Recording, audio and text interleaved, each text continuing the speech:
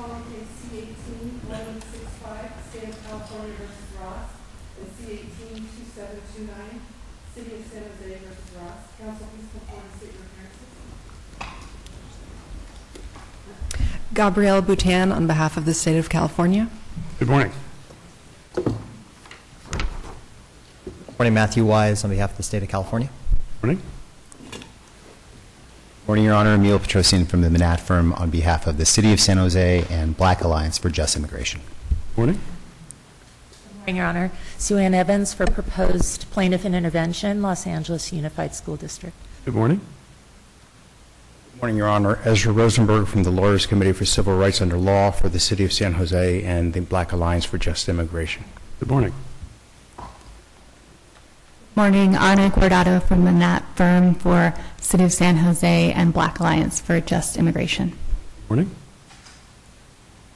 Good morning, Your Honor. Malia McPherson for the City of Oakland.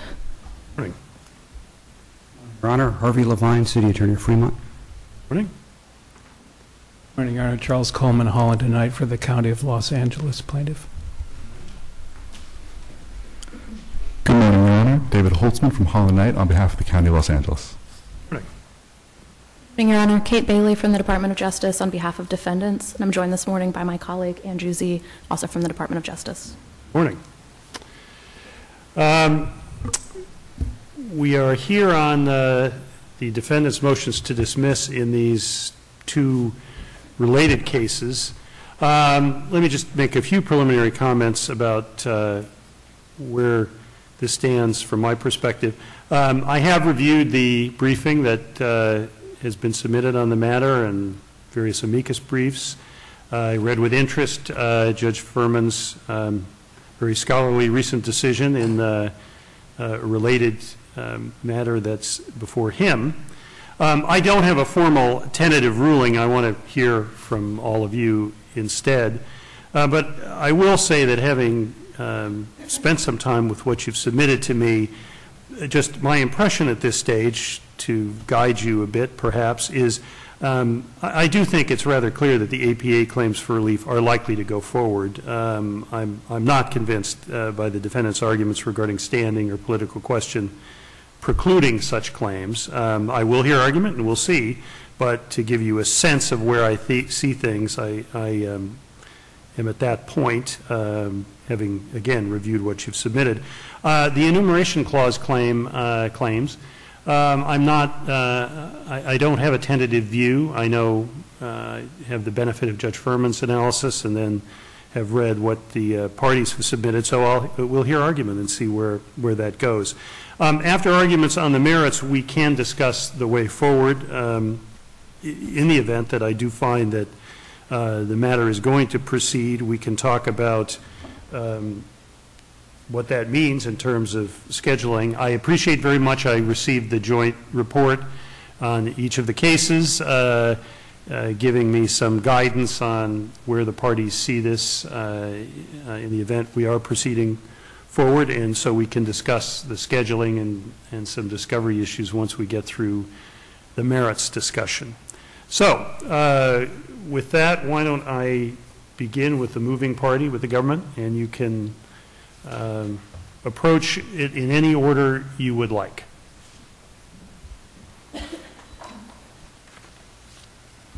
Thank you, Your Honor. May it please the Court. In March 2018, Commerce Secretary Ross exercised his virtually unlimited discretion to reinstate a question with a nearly 200-year pedigree to gather demographic information on the U.S. population. That decision fully comports with the congressional delegation of authority to the Secretary to conduct the census in such form and content as he may determine. Plaintiffs claim that it is— Any limits at all on the Secretary's discretion in conducting the census? Any at all? Certainly, Your Honor. There have been numerous cases that have challenged the calculation methodology that the Secretary employs to count the population. Those cases are fully justiciable because they implicate the constitutional command to conduct an actual enumeration, which means a person-by-person head count. And so the Supreme Court decisions and decisions of lower courts that have looked at different procedures that were put in place to effectuate that constitutional command are surely justiciable.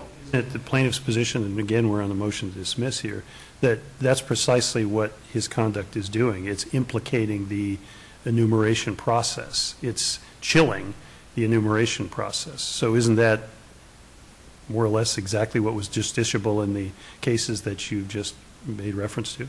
No, Your Honor, because plaintiff's claim here doesn't implicate whether or not the Secretary is actually putting in place procedures to count each and every member of the U.S. population.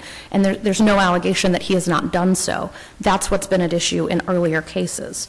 There's never before been a case that challenged the content of the questionnaire or looked at another way. Isn't there a position that the inclusion of the citizenship question has the effect of reducing the count? Because it's chilling in their view.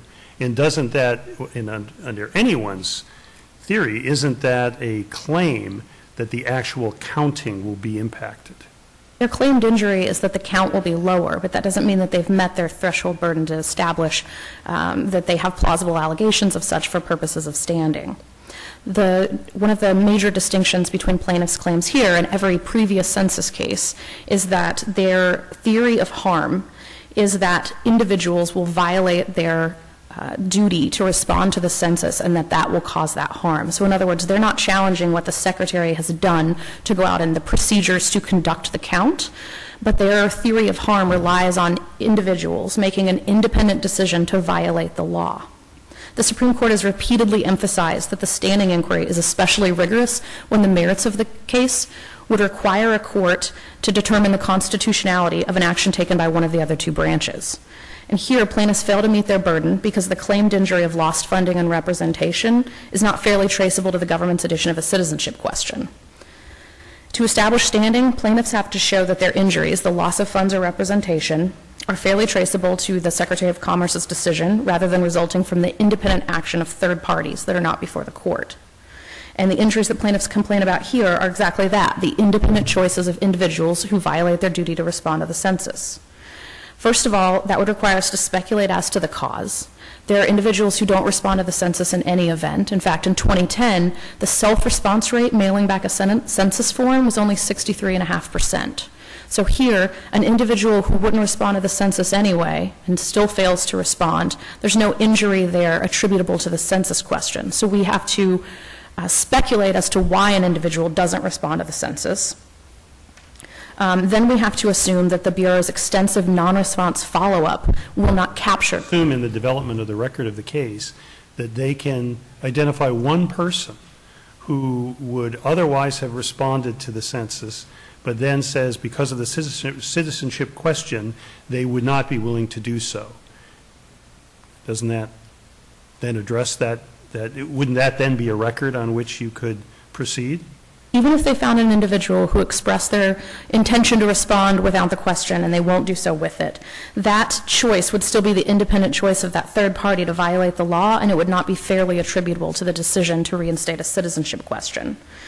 The Supreme Court in Clapper stated that the court has repeatedly expressed reluctance to endorse a standing theory that relies on guesswork as to how independent decision makers will exercise their judgment.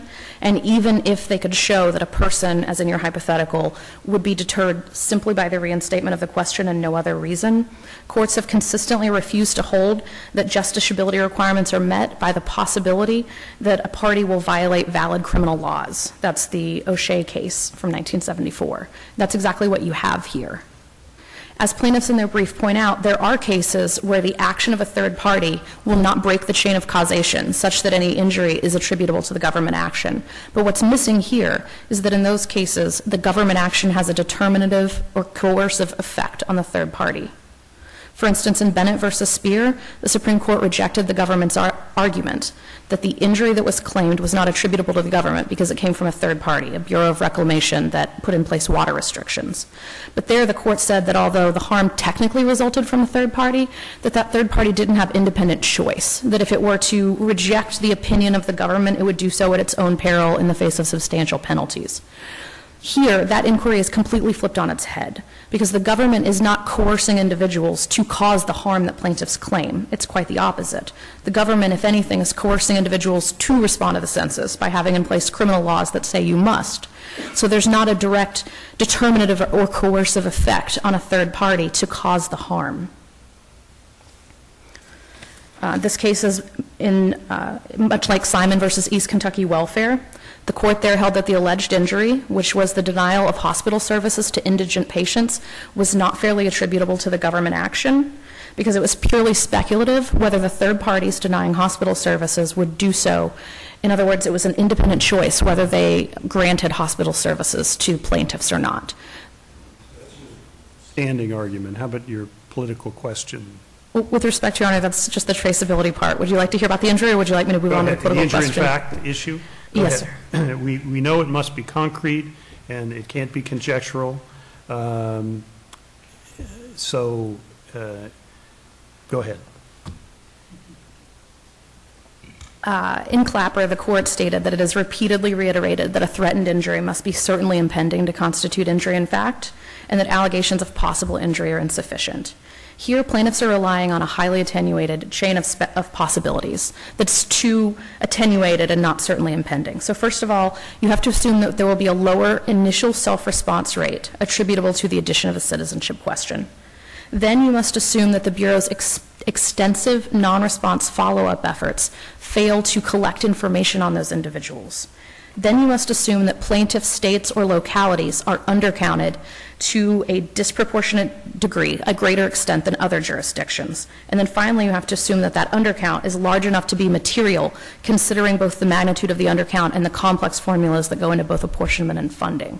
That's simply too much speculation for this to be a concrete, particularized, and certainly impending injury. In particular, I just don't see any way in which they could develop the record to show that.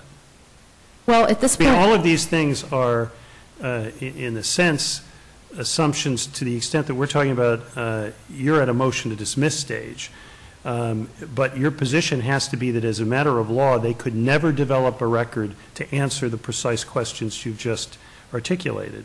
What's your basis for that? I mean, at this point, it's for you to prevail, it's got to be quite clear that there is no way these uncertainties that you've said you've identified could ever be developed in a concrete fashion sufficient to proceed. And I don't know what your basis for that would be. Your Honor, our argument isn't that it's impossible for them to develop a record that would support standing. Our argument is that their allegations are insufficient. At this point, we're testing the sufficiency of the allegations in their complaint. And in particular, there are no allegations in the complaint specifically alleging that non-response follow-up efforts will fail, and the opposition briefs fail to address this point. So to flesh that out But they allege a very concrete injury. Now you're saying, now the question is, can they demonstrate that that is indeed the fact? But the nature of the claim is quite concrete. It's easy to understand. It's quite specific. And I'm having trouble understanding why you think usually injury in fact issues, in my experience, come up when we don't really understand what you say has happened to you. Here we know precisely what they say is the effect of what the Secretary proposes to include. And you're saying they're never going to be able to prove it. That's different in my mind than an inadequacy of an alleged injury in fact. But I'm trying to distinguish between saying that they would never be able to prove it with saying that their allegations here fail in a material respect. And so what I mean by that is that claiming that apportionment or representation, apportionment or funds will be lost is itself concrete and has been held sufficient in other cases where there were allegations of a fundamentally different nature. Here what they're claiming is that the addition of a question is going to directly lead to those, and that's what's distinguishable. You have this very attenuated chain to get from point A to point B. So in particular, because this is a 12b1 argument, it is permissible to look outside the complaint. In particular, what we're pointing to are things that are capable of judicial notice. So as we've argued in our papers, the initial self-response rate to the census form is fairly low. In 2010, it was 63.5%. It's been on the decline for decades. By the end of the census in 2010, the extensive follow-up operations that were put in place resulted in a net overcount of 0.01% nationally. In other words, those non-response follow-up operations are extremely extensive and comprehensive. And what plaintiffs have failed to allege, they do allege that the addition of a question will result in people being deterred from participating. But what that means is that, as the Commerce Secretary and Dr. Jarman in his memo have specifically acknowledged, there could be some initial difference of 0.5 to 1% in the initial self-response. That doesn't mean that the end result will be an undercount after the non-response follow-up operations are taken into account, and plaintiffs haven't put forth non-speculative concrete allegations that the non-response follow-up operations will be insufficient to capture information on those individuals.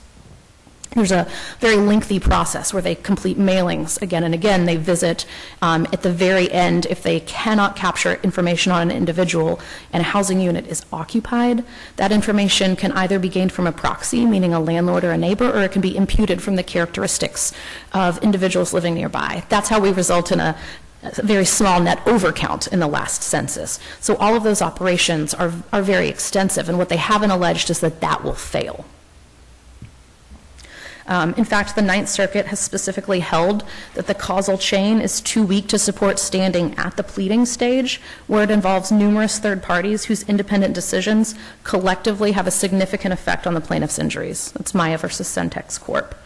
The closest that plaintiffs come in their complaint to alleging that the non-response follow-up will be insufficient is just saying that the question will repress responses, that it will make census data less accurate and reliable by likely reducing the number who will respond, things like that. That doesn't concretely address the non-response follow-up operations. If Your Honor has no further questions, I'll move on to the political question doctrine. Even if the plaintiffs had standing, this case is not reviewable for two reasons.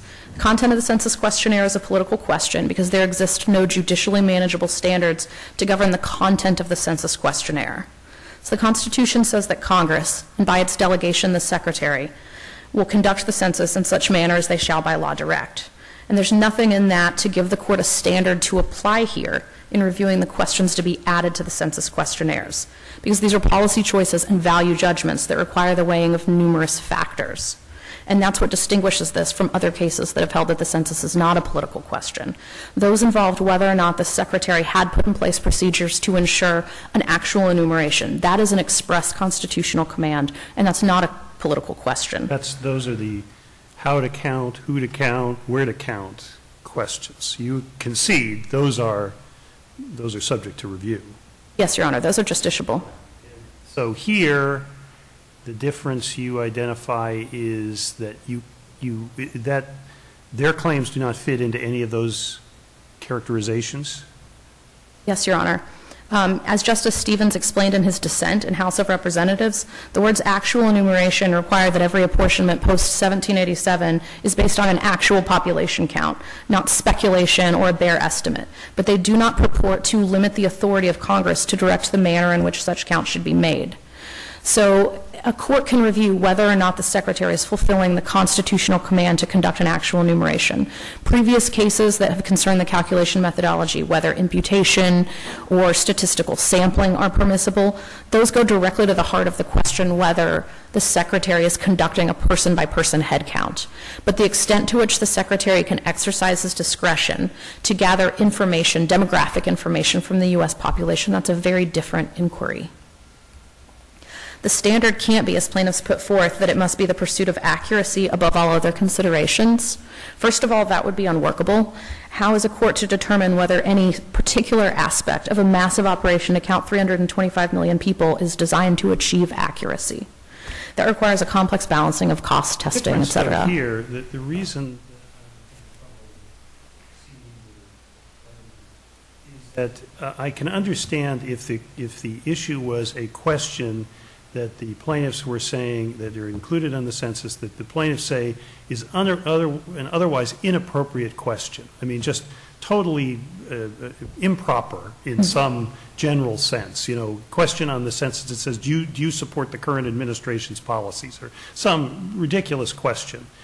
And your position there would be, well, but there may be problems with that question, but and perhaps maybe it's arbitrary and capricious or what have you, but it's a political question. Here, they're alleging that the question has a direct impact on the counting process, and you say it doesn't, and it's speculative and the like, but that is their claim, and so it is, in a sense, impacting the how to count, in a way, the who to count, not so much the where to count, I suppose. So it's a matter of how you characterize it, and their characterization is it falls within that. So why are they wrong? Because the Constitution expressly granted the power to review that to Congress, and Congress reserved it for itself in passing the Census Act. But you acknowledge that if it, in fact, if it falls within the rubric of the process by which you're actually doing the count, you acknowledge that that can be subject to review. So it's just sort of how you're characterizing their question. And they're saying you're not giving a fair reading of what their claim is. Well, Baker itself, and Baker versus Carr itself, emphasized that the political question doctrine is a need for a case-by-case inquiry. And so I would resist the characterization that this is just a question of who to count and where to count, because the Secretary has put in place extensive procedures that have been developed over more than the last decade to go out and conduct a complete and accurate enumeration. And so they haven't challenged that aspect. They haven't alleged that the Secretary has done something that means that there will not be a person-by-person head count conducted throughout the nation. Here, what they're alleging is just that the addition of a demographic question that in fact has been collected on the census as far back as 1820 is going to have a disproportionate impact. Stopped in 1950. Right. It moved from the short form to the long form in 1950. And, Your Honor, accepting their theory of harm would mean that the long form itself was unconstitutional. It's well established, it's demonstrable that when... But they're saying more than that. They're saying effectively that this is a poison pill to the count, being included for purposes of impacting the count and depressing it. That's a different proposition than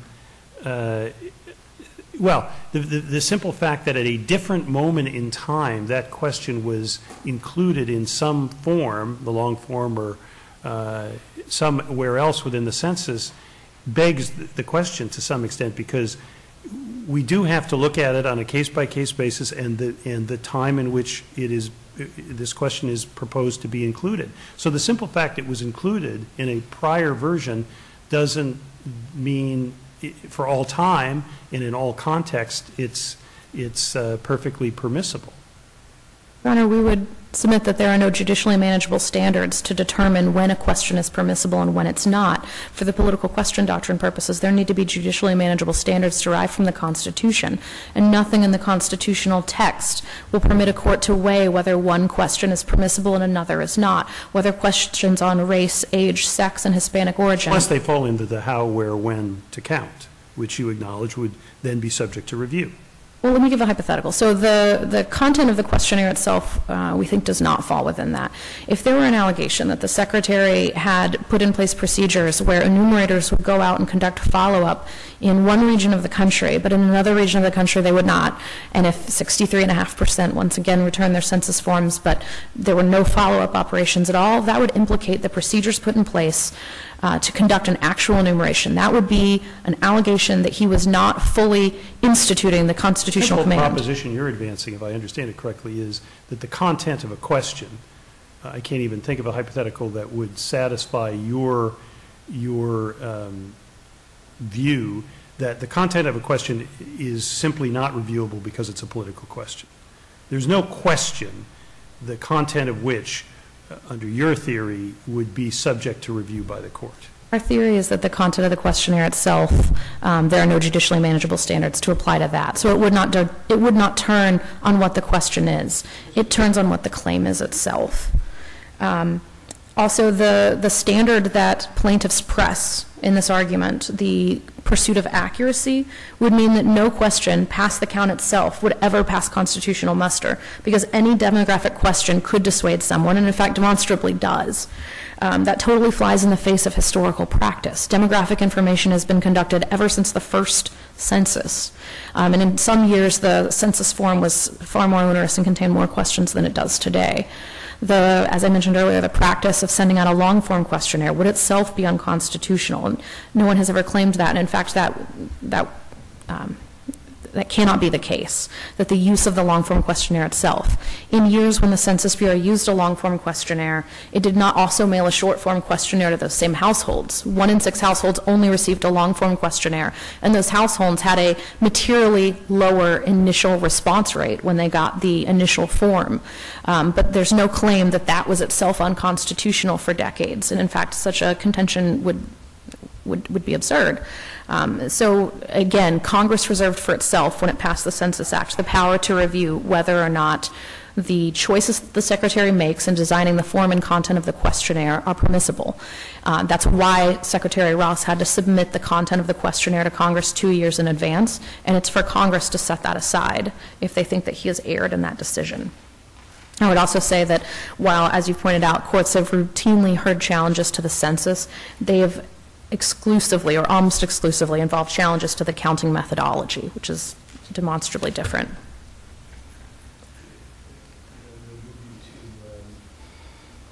To be two of your other claims that you have an argument, if again I understand it correctly, that both the standing and the political question arguments go to all of the claims in both of the cases. But then you have specific objection or specific grounds for making a motion to dismiss on the APA claims and then the enumeration clause claims. So can you go to those specific bases for your motion? Certainly, Your Honor.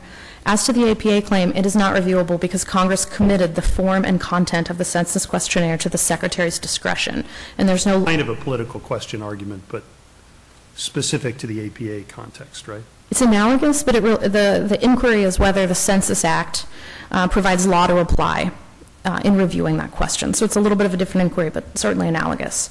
The APA, of course, forecloses judicial review of matters that have been committed to agency discretion by law under 701A2 of the APA, and a matter is committed to the agency's discretion when there is no law to apply and thus no meaningful standard against which to judge the exercise of the Secretary's discretion.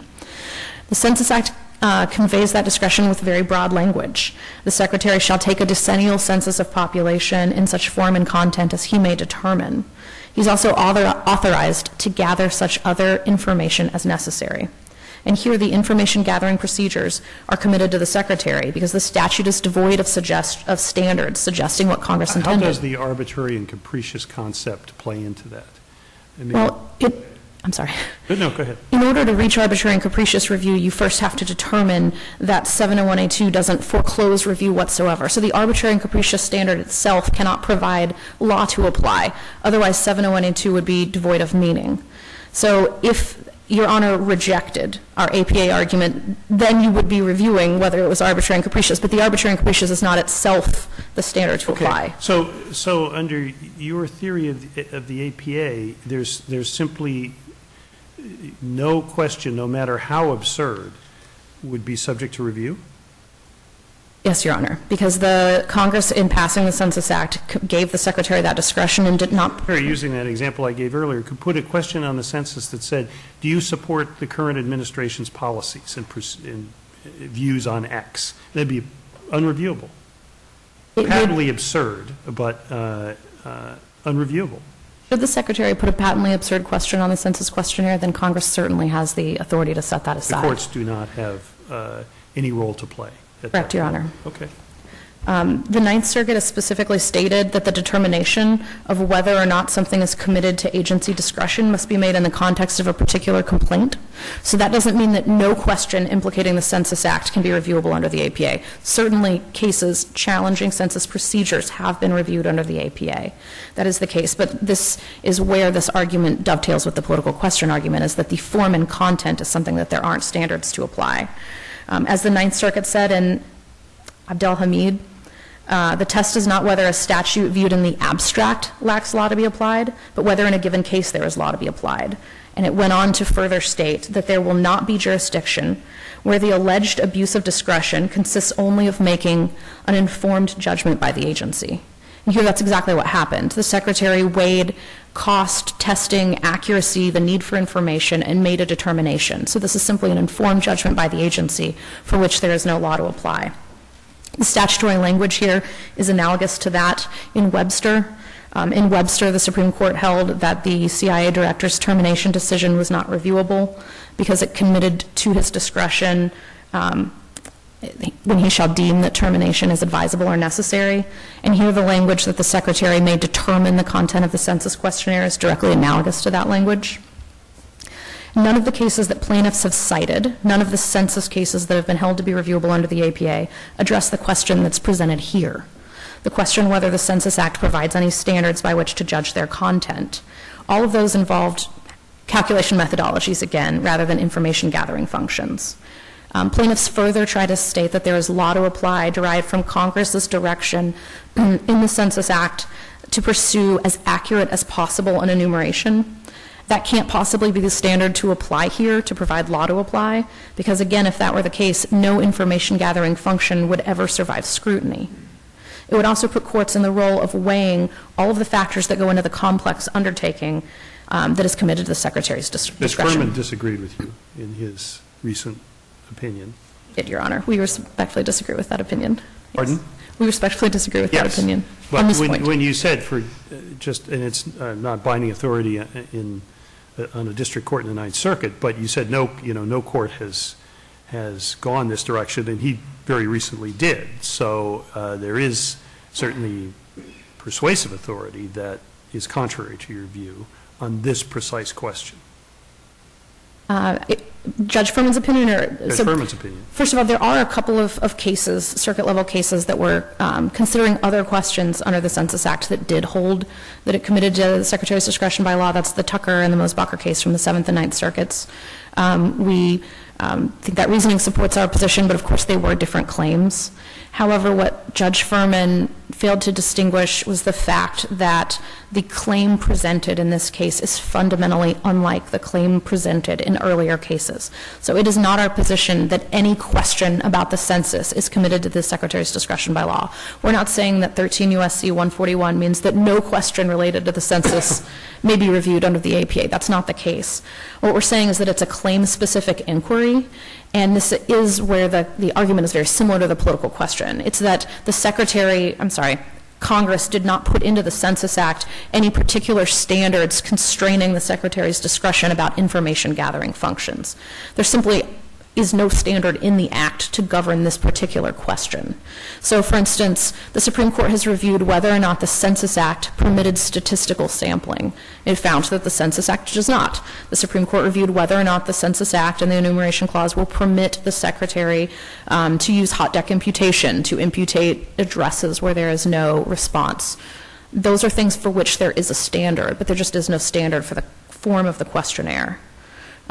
Lastly, on this point, plaintiffs cite regulations and state that that provides law to apply.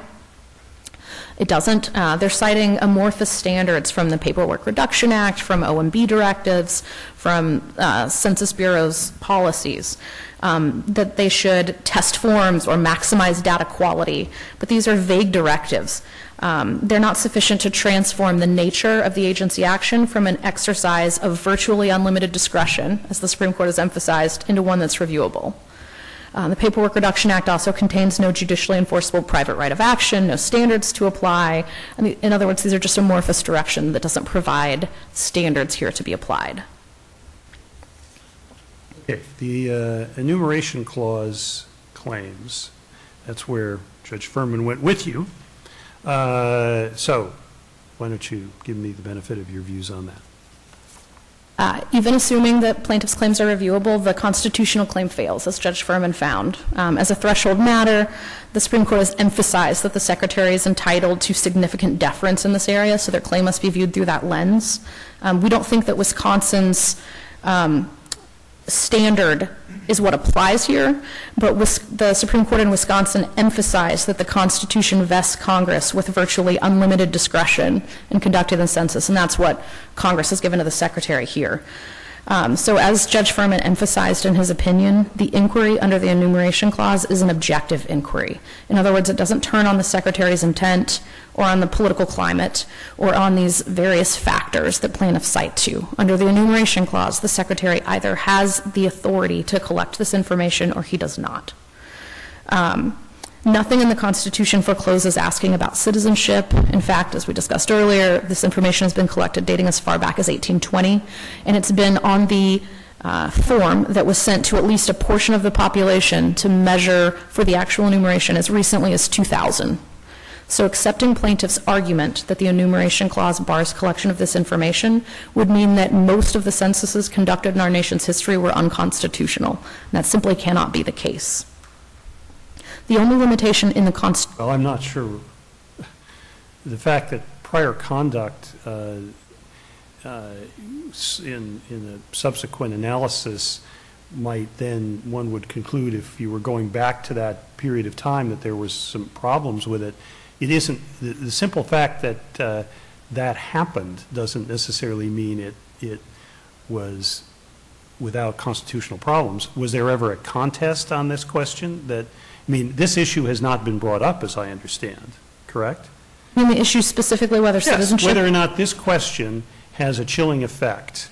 And I don't think that's ever been litigated, has it? No, Your Honor. In fact, there has... The fact that this question had been included in, it is certainly a relevant fact for you to present to me, and I'm not suggesting that it's of no consequence, but I don't think the fact that it's been included in some form or another in prior census instances means, well, therefore it must be constitutional. I mean, perhaps it's never been brought up before, and indeed it doesn't appear to have been. Well, in fact, there hasn't been a facial challenge to a question on the census questionnaire before at all. There have been challenges in the context of a criminal prosecution that were rejected as meritless. But there's never been a case just challenging whether or not a question could be included on the census form. However, the argument is, we agree with Judge Furman that the inquiry under the enumeration clause is an objective inquiry. In other words, the question either is constitutionally permissible or it's not. Judge Furman disagreed with us on whether the form, any question would be reviewable, of course, but he even pointed out that if this question could not be on the form, that the use of it on the long form as recently as 2000 would be constitutionally impermissible, or the use of the long form itself would be impermissible if the accuracy standard was what governed here. In other words, this question has been included again and again on the census form. The Supreme Court has emphasized the importance of historical practice in analyzing what is constitutionally permissible in conducting the census, and were it unconstitutional to add a citizenship question, to collect information on citizenship, then all of the censuses where that information has been collected would be constitutionally suspect. They would have violated the Constitution. In other words, there's nothing in the enumeration clause itself that provides any reason to hold that collection of the information is permissible in some decennial enumerations, but not in others. It just simply can't be the case. Well, it doesn't give us much guidance at all. It doesn't address that question. That's precisely why what's on the questionnaire is a political question, Your Honor. However, plaintiffs claim that the citizenship question violates the Constitution because it will cause an undercount as meritless, because under that theory, then every census that's ever conducted that had demographic questions that would in some way decrease the count would be constitutionally impermissible.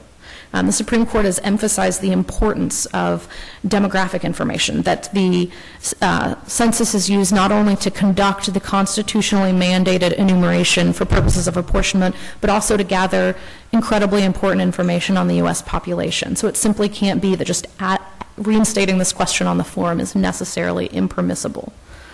As Judge Furman noted, the Wisconsin standard that plaintiffs press is not applicable. The Supreme Court did put forth the Wisconsin standard about a decision must be reasonably related to conducting the constitutional purpose in the context of calculation methodology. And that standard makes perfect sense when you're analyzing whether or not a choice by the Secretary about how he's going to count the population, whether or not that will lead to an actual enumeration.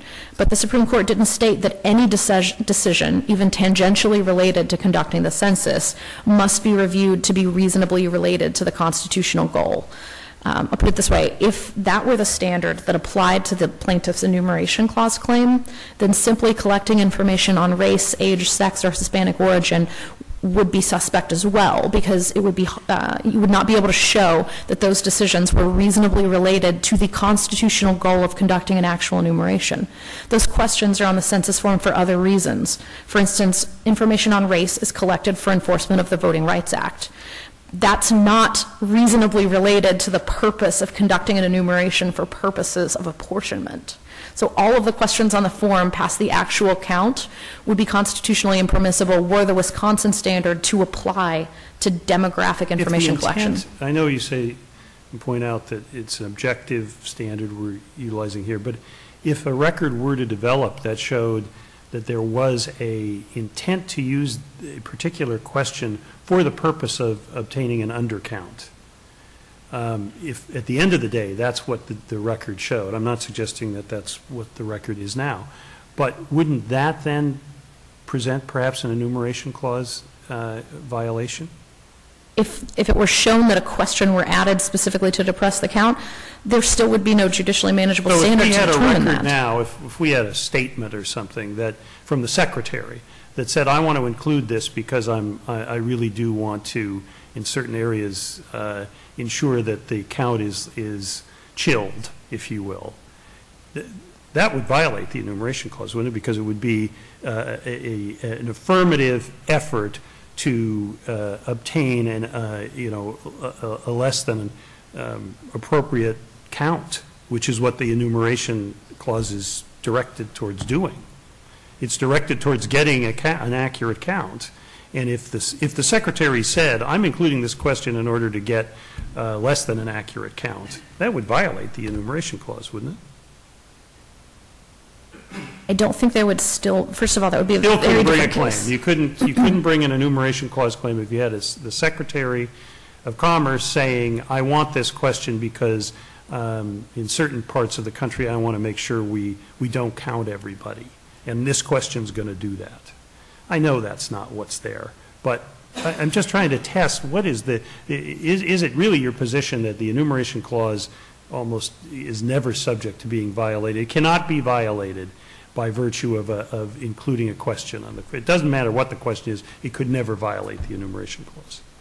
The inclusion of a question would still not be reviewable because there wouldn't be a standard to apply from the Constitution. I understand. Yes, Your Honor. I understand. But that would be, again, a very different case from what we have here. If you had an allegation there that the Secretary had designed something particularly to repress response rates, that would be a different case than here. That's what they say has happened. So it's a different case in the sense that you say that's not what happened. They say that is what happened, and there may be a question about whether or not they have a sufficient basis to bring the claim.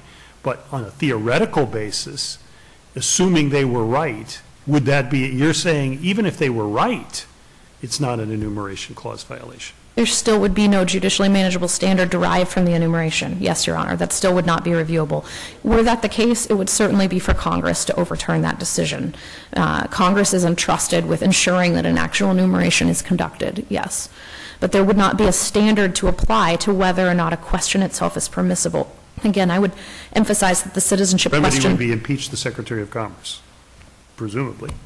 Well, it wouldn't even have to go that far. That would be another choice for Congress to make, but all Congress would have to do is pass legislation directing that the question be removed from the questionnaire, and it certainly can do so. In fact, up until 50 years ago, Congress did direct the form of the questionnaire. And so that actually is a very important point in this analysis, because in many of the censuses where information on citizenship was collected, it was explicitly directed by Congress, and there's just never been a suggestion before. That's what makes this case so unique. There's never before been a case alleging that the Secretary is constrained in any way in his demographic information gathering functions. Very good. Let me hear from whoever wants to step forward on the defense side. And to give me sort of a preview of who wants to speak, my understanding, Ms. Poutine, you're going to lead off. And then anyone else want to address these issues? Yes, Your Honor. I will, Mr. Petrosian, on behalf of the City of San Jose. Okay. Very good. All right, Ms. Poutine. I would like to start with an enumeration clause claim. Okay. In the Wisconsin case, the Supreme Court articulated the standard applicable to the Secretary of Commerce's general conduct of the census. His acts must bear a, quote, reasonable relationship to the accomplishment of an actual enumeration of the population, keeping in mind the constitutional purpose of the census. The opinion makes clear that the only constitutional purpose of the census is apportionment. It is not gathering demographic information. This rule makes sense. It gives the Secretary a level of deference, but it also limits his ability to take steps that would threaten the accuracy of the congressional apportionment, which is one of the fundamental building blocks of democratic government. The California complaint alleges facts that meet the Wisconsin standard. We have alleged that Secretary Ross decided to add the citizenship question, that the question will cause an undercount of certain groups, particularly immigrants and non-citizens, that due to California's demographics, that undercount will be disproportionately large in California as compared to other states, and that as a result, California will likely the citizenship question will likely cause California to lose at least one congressional seat. These are sufficient allegations to state a claim under the enumeration clause. Defendants argue that no matter what the effects on congressional apportionment, the only requirement of the enumeration clause is that the census be conducted by a person-by-person head count rather than estimation or conjecture. There are a couple of reasons why this is incorrect. First, no court has, including the Supreme Court, has actually set forth that rule. No court has limited the application of the enumeration clause to issues of head count versus estimation. That issue pops up in some minority opinions, but no court has ever actually held that. And although the Census Act prohibits sampling for the purpose of congressional apportionment, no court has held that that prohibition also comes from the enumeration clause. Second, the Wisconsin court did not limit its rule to the issue of head count versus estimate. The standard explicitly refers to, quote, the Secretary's conduct of the census, end quote, not to the Secretary's choice of estimation versus head count. Third, the defendant's interpretation of the rule is also inconsistent with the Wisconsin decision itself. In that case, the Secretary had chosen not to statistically sample, and the court held that that was consistent with the enumeration clause because it bore a reasonable relationship to achieving enumeration for the purpose of apportionment. The court walked through the Secretary's determination to assess its reasonableness, particularly with respect to the goal of distributive accuracy. If the enumeration clause... That is, though, very different than the issue of selecting a question to be included on the in the census, and certainly, as the government suggests, there are many demographic questions that have been included in the census, and the Wisconsin case doesn't support the concept that you can analyze each question for whether or not it might have an impact one way or the other on what the ultimate count is going to be. It does to the extent that it would affect congressional apportionment. We recognize that... And every demographic question potentially could have that impact. That's not necessarily so, Your Honor. There's not necessarily a one-to-one correlation between an undercount and the apportionment of representatives. There can be an undercount. First of all, most undercounts are fairly evenly distributed among the states. They're not necessarily larger in one state than another. They also would have to be of sufficient magnitude to make a difference, and likely a state would also have to be on the bubble probably already, which California is in this case. So it's not the case that every demographic question such as sex, race, relationship status, those aren't questions, first of all, that are unusually sensitive the way that the citizenship question is here, to the extent that people would refuse to answer it. And even if it were, there's nothing to say that there are no circumstances suggesting that their undercount would be greater in one state than another, as there is here. So this is a very unique circumstance. So it's not an issue of every question being subject to the Wisconsin standard. state of California might have a claim where another state wouldn't have a claim? That's correct, Your Honor. That's correct. If there were an undercount in another state, but it would not put at risk their number of representatives, some states only have one representative. They're definitely going to have one representative. So if there's an undercount there, they're not going to be affected by that demographic question. So this is a case that is unique because of the unusual. So the question will potentially violate the enumeration clause for California, but it won't violate the same exact question wouldn't violate Vermont's interests. Or it wouldn't be an enumeration clause violation. I don't know specifically about the state of Vermont, but assuming that there's... one representative. Okay, thank you. But I would say it would still violate the Constitution because the overall apportionment would be affected. It's that California would be injured, whereas Vermont likely wouldn't be. So Vermont probably couldn't. Theory, in fact. That's right. That's right. For Vermont, it is. Okay. Right. And I think it's important to note that in the New York case, this bright line rule of the effect on congressional apportionment was not addressed either by the parties or by the court. There was instead just this focus on overall accuracy. And we're not arguing that a perfectly accurate count is required or that every single action by the Secretary must improve overall accuracy. We're not saying that every demographic question is a problem because people will trail off the longer the form is. Again, we're only saying if a particular question is so unique and sensitive that it would affect how many representatives the state of California or another state gets, in that case... Does it matter at all to this claim, from your perspective, the intent involved in asking the question by the Secretary? No, I don't think it does matter. I think in either event, as long as it would have the effect, I think the effect is what matters here. I think intent is probably more of an APA-related question, but I think either... If he had the intent or if he didn't, I think what matters is it reasonable knowing what the result is likely to be for congressional apportionment?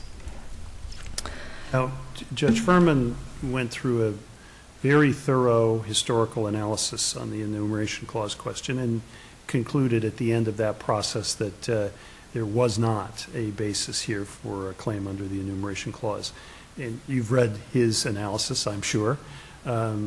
Where's the flaw in that analysis? So the flaw is that it does not address the kind of, I don't know if I would say it's a bright line, but the limit of congressional apportionment. It only refers to the overall scheme of accuracy, and it doesn't have kind of a limiting point on how much can a certain act affect accuracy before it's unconstitutional. And so he looked at the history and he said, you know, it's always been allowed before, and so there's no way to say that demographic questions can't be allowed because they've always been on the census and there's always been a recognition that they perform an important purpose. But he also did not distinguish between the fact that demographic questions are not part of the constitutional purpose of the census. The census only recognizes, the Constitution only recognizes congressional apportionment as a purpose. So you can't use... But you're not contending, as I understand it, that the simple act of including a question that is not directed towards obtaining an accurate count would violate the enumeration clause, right? Because we've had, that is kind of would be an untenable position. Right, and I don't think that the Wisconsin test can be read so finely as to say that this would prevent any question from being added, because it's not unreasonable for demographic questions to be added if they're not affecting congressional apportionment. And so I think that reading of this test is going a little bit too far. And I guess just to close the loop on the Wisconsin case, I think if all that were at issue is whether it's a head count or estimation being used, the fact that the Secretary was choosing to do a head count would have made it a very short opinion. The court wouldn't have even had to formulate a standard generally for reviewing the Secretary's conduct. They just would have said, oh, your conduct is constitutional, you were required to do this, and that would be the analysis, rather than what we have in that case. How about just the quite simple argument that the government advances that the citizenship question has been on in some form or another. I know it's in different places in the census, and I recognize that. But it's been there before, and their argument is to take the position now that there's a potential enumeration clause violation in this instance would simply fly in the face of the historical fact that it's been included. It would be saying we've had unconstitutional census proceedings going way back. Well, I think your response to that issue was actually on point in that there hasn't been a challenge to the citizenship question before. It is possible that it could have been unconstitutional in the past. We certainly don't have the facts before us but about... I take it you don't necessarily say it was. No, I'm not saying it was, but it could have been. If I understand it correctly, that it's the context in which the question arises, the times in which we live, have some relevance to the analysis. Right. If in 1950 a complaint had been filed where they alleged the same circumstances here, then that motion to dismiss should have been denied as well, despite the fact that prior to 1950 no lawsuit had been brought.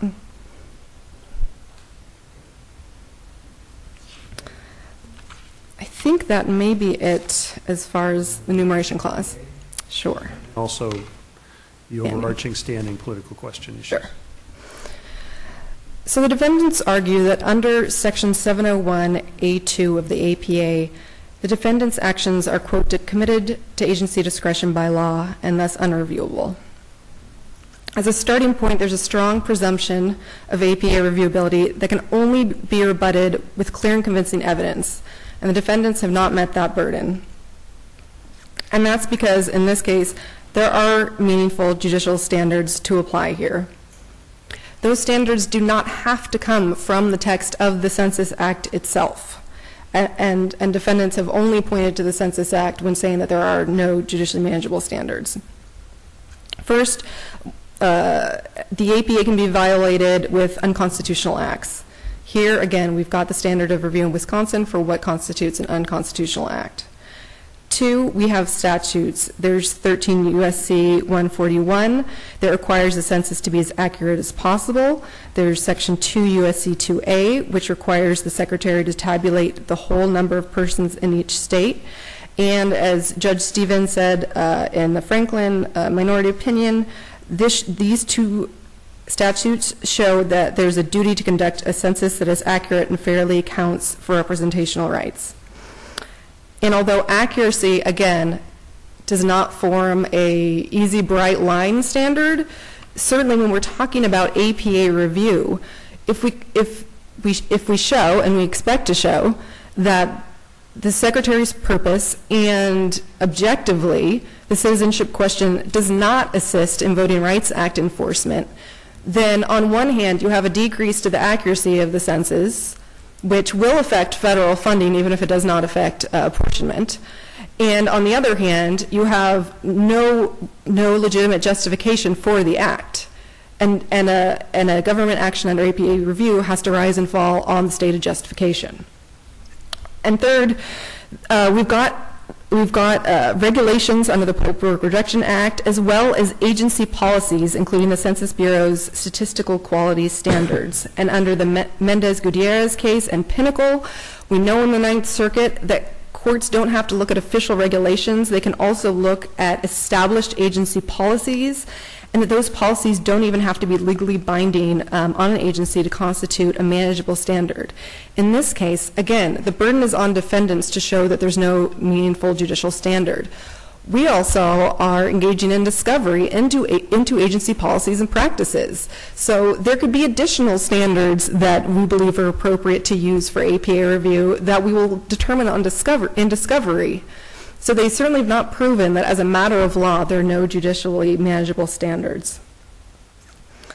The defendant's counsel mentioned the Tucker and Mossbacher cases, and I would just reiterate what's in our brief, which is that Tucker was decided before Wisconsin, and there certainly now is a Wisconsin standard for the constitutional aspect of an APA claim.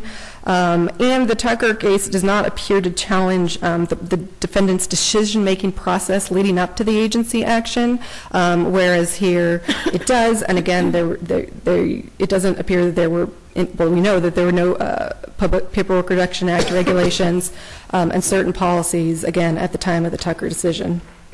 With respect to the Mossbacher case, that had to do with whether or not the Constitution and census statutes required the Secretary to disclose documents related to census methodology that was not implemented, and the court found specifically that there were no standards, manageable standards, to determine when those laws required the post-census disclosure of documents, that issue specifically, which is a far cry from our case here.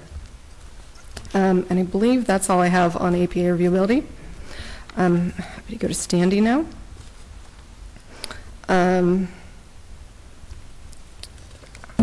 I will begin with the issue of actual injury.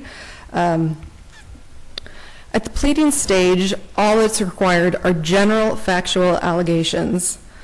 And as the Lujan case said, we may presume from general allegations those specific facts that are necessary to support the claim. We have to apply here the Ninth Circuit test for whether a plaintiff threatened with future injury is at a substantial risk that the harm will occur. That is the test from the Henry Zappos case, the Susan B. Anthony case, and also the Clapper case, which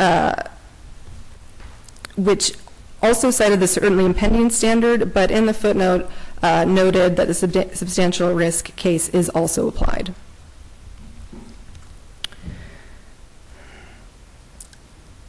With respect to apportionment injury, in no less than 4 Supreme Court cases related to the census, the court has explicitly or implicitly held that loss of a number of congressional representatives constitutes a cognizable injury. Here, we allege that California faces a substantial risk that that will happen. And the allegations are more than plausible, and it is not an attenuated series of implausible inferences. We have simply alleged that the question has been added. The Bureau has long held the position and acknowledged that a citizenship question will create an undercount, so there's not really much of an inference there. There's a political climate in which there is more fear among non-citizens about what the government will do with their information, and that is, again, according to the Bureau's own fall 2017 study. And there is the fact that California has a disproportionately high number of these demographic groups, and then that this comparative difference will cause California to lose a congressional seat. These are not implausible inferences. It's simply a chain of causation. I think with any claim, there's a chain of causation where you can break it down into component parts, and each component part, of course, has to be proven, but that doesn't mean that the allegations are implausible or that causation is too attenuated, certainly not at the pleading stage. The defendants will have the opportunity down the road to disprove that any of what they consider inferences will actually occur. The defendants argue that the plaintiffs have only pled that there will be an undercount with respect to the initial response rate, in other words, the response to the questionnaires, as opposed to the follow-up visits of enumerators. But it is not our burden to distinguish between the questionnaire response as opposed to the response when the numerator comes to the door. We pled the responses generally will go down and that the ultimate count will be affected. In paragraph 5, we say, asking about the citizenship question will repress responses from citizens and their non-citizen relatives.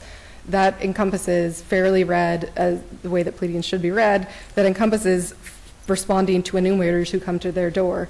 We should not have to plead that at every step of the way, yes, they will respond to the questionnaire or the first enumerator or the second enumerator. Paragraph 9, we allege that adding the citizenship question will directly cause an undercount. And then in paragraph 37, we say the Bureau's own fall 2017 study shows about concerns in participating in the census. These are broad terms, and logically speaking, of course we mean the overall response because we're talking about the consequences of the overall response. I believe there's an additional allegation that does specifically address follow-up in the sense that in paragraph 38, we say that the Bureau will be unable to take sufficient measures to avoid or mitigate the undercount. No question. Sure. I'm sorry, do you see you have a question? No, I said political question. Oh, sure.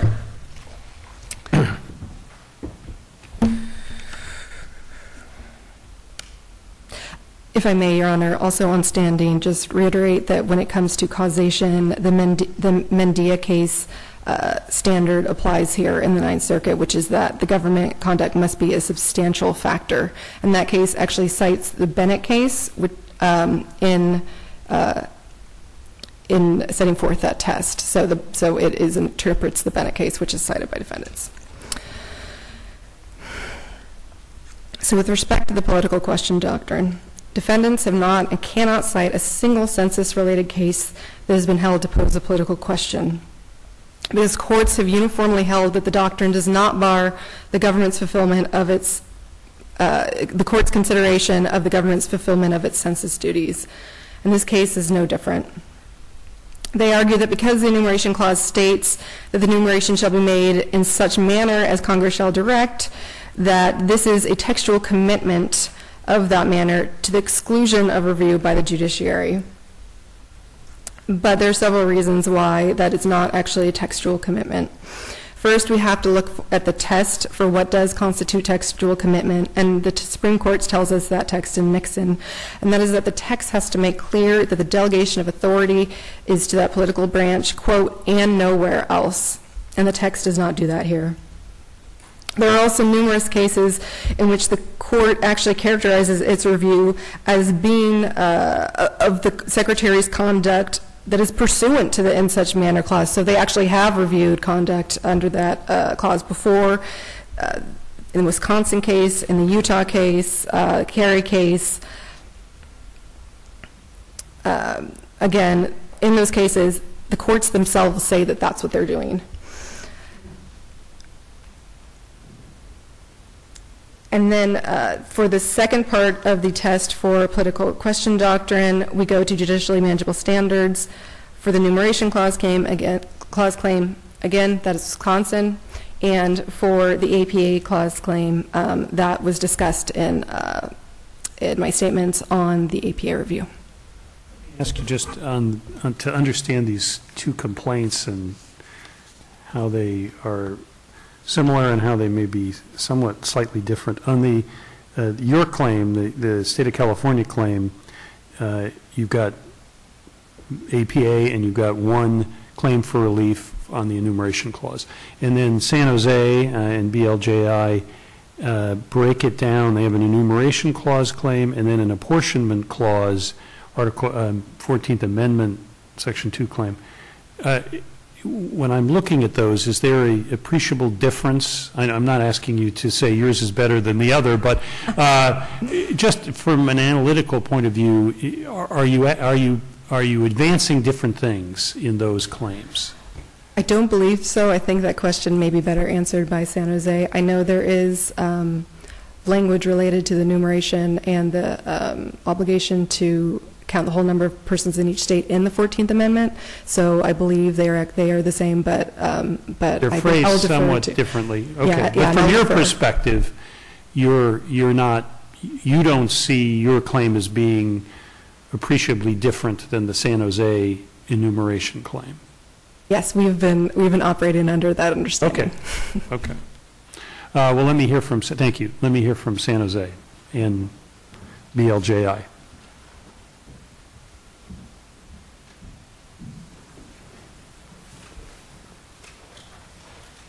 Thank you, Your Honor, and good morning. Emil Petrosian from Manat, Phelps & Phillips on behalf of City of San Jose and the Black Alliance for Just Immigration, which for purposes of brevity I'll refer to as BAJI this morning.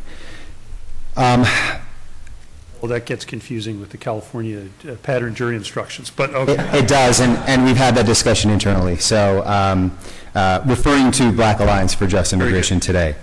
So first and foremost, to the extent that my co-counsel's argument this morning is applicable, I'd just like to join in it. I would appreciate, and I'm sure you will do this for me, very good arguments thus far, and we can incorporate those and not just go over the same ground. So go ahead. We have been going for well over an hour, and I understand that, Your Honor. I will try my best to be systematic and address some of the issues that Your Honor has raised this morning.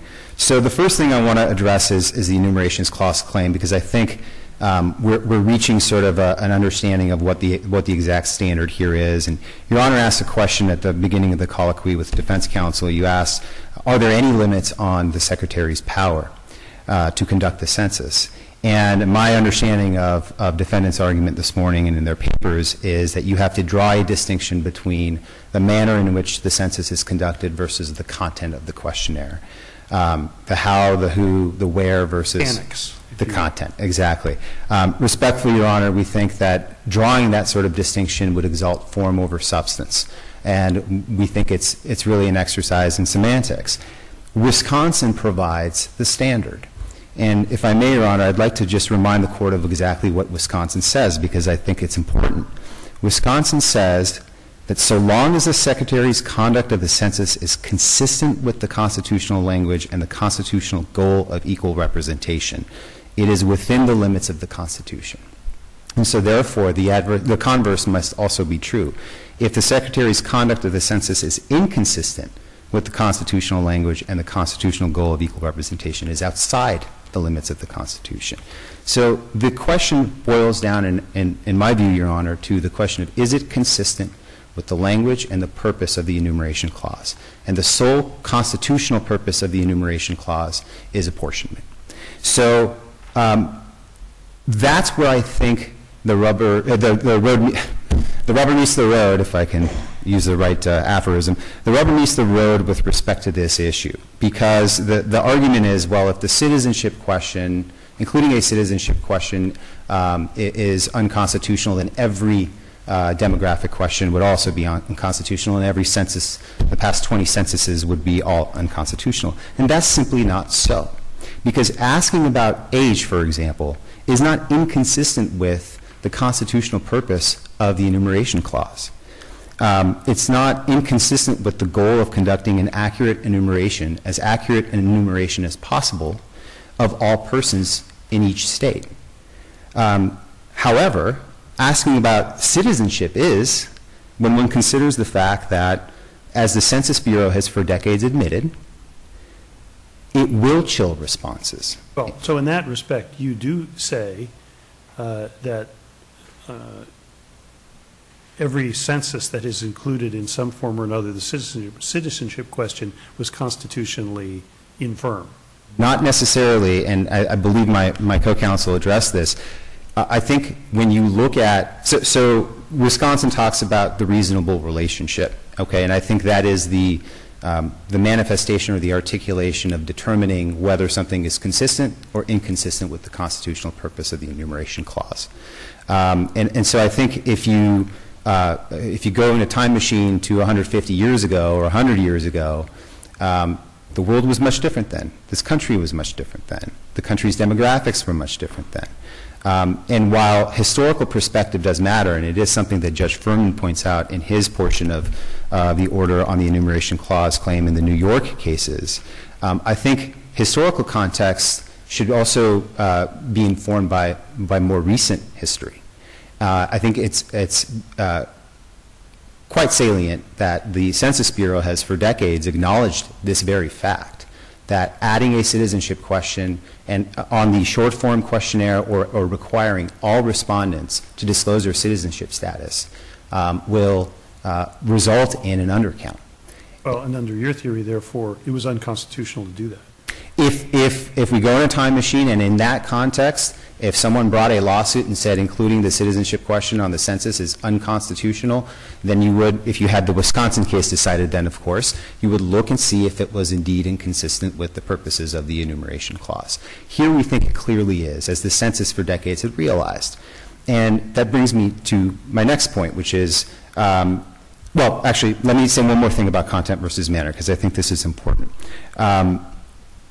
We do allege that the Census Bureau failed to follow procedures that would typically be followed in the event that a question as significant as a citizenship question were going to be added. It's clear now from the administrative record that that's an APA issue, though, isn't it? Well, it goes to the argument that the defendants are making here, which is that you have to draw a distinction between content versus manner.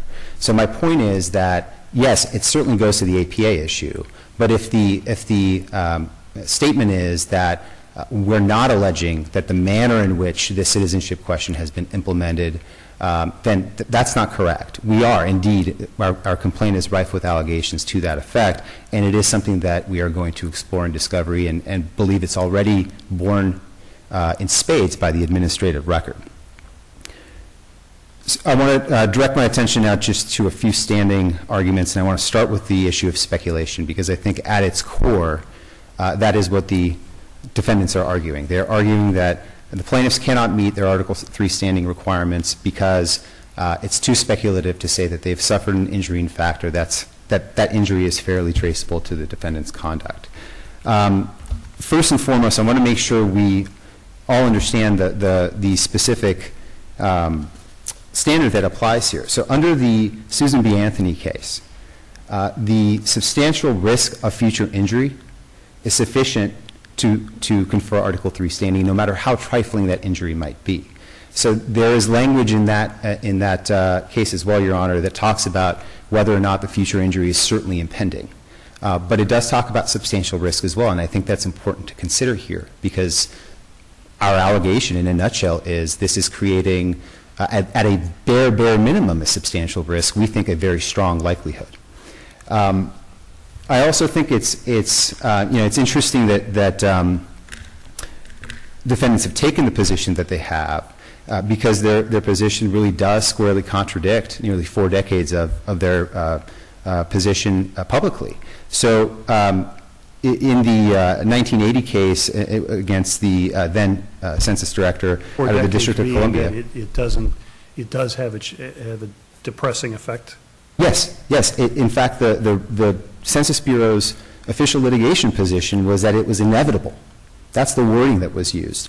You look at, and I think Judge Furman refers to some of this information, you look at the amicus brief that was submitted in the Evenwell case by 4 former census directors. These are the people who were running the Bureau in both administrations. They argued that it would, that adding a citizenship question on the short form census would, quote, invariably lead to a lower response rate to the census in general, and seriously frustrate the Census Bureau's ability to conduct an actual enumeration. So this is not a novel concept. This is not a novel idea. It's one that the Census Bureau for years, and their directors, their leadership, had for years publicly articulated and adopted. We think it's also, we allege in paragraphs 82 and 83 of our complaint some information about some studies that have been performed regarding the general undercounting of immigrant populations, which is the population that will disproportionately be affected if the citizenship question is allowed to remain on the census. And what I think is really interesting is that the Census Bureau's own scientific advisory panel, as we allege in paragraph 83 of our complaint, has sharply rebuked this decision. So according to that panel, Secretary Ross's decision is based on flawed logic and is going to threaten the accuracy as well as the confidentiality of the 2020 census, among other issues. So the notion that it's speculative or that there's no evidence of this undercount, we think is not a reasonable argument. Of course, evidence does not matter at this stage. I still see most of those arguments going to be because the intention here is just whether or not you even get there under the enumeration clause. In other words, can we be in this world of doing this kind of assessment under the enumeration clause? And the government's position is you never get there. Even acknowledging all that you've just said, the record would show, they'd say you don't get there by way of the enumeration clause. I think that's right, Your Honor, but I do believe that the defendants are moving on all claims on the basis of Article III standing. But that's true. And so this does also you were go focused on the enumeration clause, and you're really talking about the standing issue now, and that's fine. And I do think it goes to sort of both issues, but really focused on standing for a moment. I think it defeats any argument at this stage of the proceedings at any rate. So moving to just some of the standing allegations, I want to point out our complaint, we think, speaks for itself. Your Honor has already indicated that, there are some detailed factual allegations in there about standing. I think Your Honor understands our theory of the case. One thing I do want to point out is that in the San Jose case, the Baji organization is asserting standing as a direct organizational standing on its own, so that it itself has suffered injury because its mission has been thwarted and that it has to divert resources. I don't believe that the defendants have really challenged that in any meaningful way. And the Havens case, the Supreme Court decision, clearly allows that sort of claim to proceed. And so we direct your attention, Your Honor, to the case law that we've cited. I believe it's the Supreme Court Carey decision, as well as some Ninth Circuit case law we've cited in our papers, that says if one of the plaintiffs is able to establish Article III standing at the pleading stage, the case moves forward. I will ask, I meant to ask, and I will ask the government when they get back up on the BAJI organizational standing point. You're right. I would like to hear their response to that. Just, again, very, very quickly, I do draw the Court's attention to a couple of cases that I think are salient, particularly for my clients on the federal funding issue. We cited the City of Detroit case. The City of Detroit case was a Sixth Circuit decision that we believe very clearly establishes that a party may bring a claim, has Article III standing to bring a claim, and can articulate a cognizable injury in fact that's fairly traceable to the conduct of the Secretary of Commerce and the Commerce Department if they claim that an undercount will result in loss of federal funding. And it's not reasonably disputable that as the 10th largest city in the country, the city of San Jose receives a lot of federal funding, which we've alleged for such things as transportation, infrastructure, and so on. And that those federal funding amounts may be decreased if ultimately there's an undercount of San Jose's population. The Second Circuit's Carey decision also talks a lot about apportionment and standing, and I think it was obviously binding on Judge Furman, being a Second Circuit decision, but it was something that he, I think, found to be very persuasive, and we would argue, Your Honor, is highly persuasive authority before this Court. Quickly, just on the 701A2 issue, on the exception. So we cite some cases on page 28 of our brief, and 28 and 29, it's the ASSE case and the Padula case. And we think those are pretty straightforward. They first of all show that even where you have statutory language that grants an agency unfettered discretion, which is not necessarily the case here, that agency's decision may nonetheless be reviewed if regulations or agency practice provide a meaningful standard by which the court may review its exercise of discretion. And so the statement was made by defense counsel earlier that, well, yes, there are all these statutes and regulations that govern the manner in which the census must be conducted, but they're vague directives. Well, that's not our view, Your Honor. We actually think that the guidance and the guidelines that the Census Bureau has to follow and the manner in which the methodologies that it has to follow and the manner in which it has to conduct the census are concrete requirements, rules, practices, procedures. And they do provide an articulable basis for the court to review those specific issues. And of course, coming back to Wisconsin again, to the extent that the argument under 701A2 is that there's no articulated standard for judicial review, we think Wisconsin eviscerates that argument. Your Honor raised the question about the 14th Amendment claim. The language of the Section 2 of the 14th Amendment is very similar to the language in the enumeration clause. We have filed claims for both. I think much, if not all, of the same evidence ultimately that we develop leading up to summary judgment and trial, if we get to that point, will be the same. But they are distinct claims, and I don't could actually see a different result with respect to the two claims. I mean, I'm struggling a little to understand and I'm not sure for today's purposes it's all that critical, but just if the day should come, assessing the evidence against those claims. I'm not really sure I'm seeing the fine distinctions. I mean, I understand that 14th Amendment talks about apportionment and they're different language than in the enumeration clause, but I'm wondering if they don't all rise and fall together. Well, I think the specific arguments that the defendants have raised on their motion to dismiss are directed, first of all, only to the enumeration clause claim, and I don't think that's by accident. They obviously know what our claims are, and they haven't moved on the Section 2 14th Amendment claim. And I don't want to speculate, but my belief is that the reason why they have done that is because the 14th Amendment does specifically talk about apportionment, and that is specifically one of the harms that we've alleged. Thank you, Your Honor. Government again, and I suppose my first question is your motion to dismiss does not go to the apportionment claim under the 14th Amendment?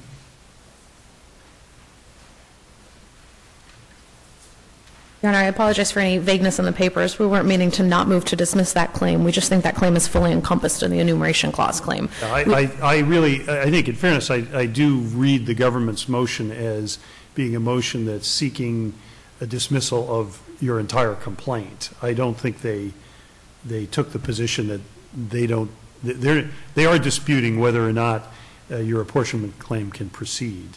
That's how I read your papers. That's correct, Your Honor. We don't think that the apportionment clause claim is a standalone claim separate from we think that the enumeration clause claim arguments govern and that any claim they have under the Constitution, that those are really one and the same. Well, however I come out, I'm not going to find that you somehow waived the motion to dismiss with respect to that claim. I understood your arguments as you've just described. Thank you, Your Honor. Just a couple of points. First of all, plaintiffs make much in their papers and then just now of statements in previous litigation. That's the Federation for American Immigration Reform case from 1980. What plaintiffs are pointing to there is, first of all, statements of attorneys in litigation from 40 years ago, nearly 40 years ago.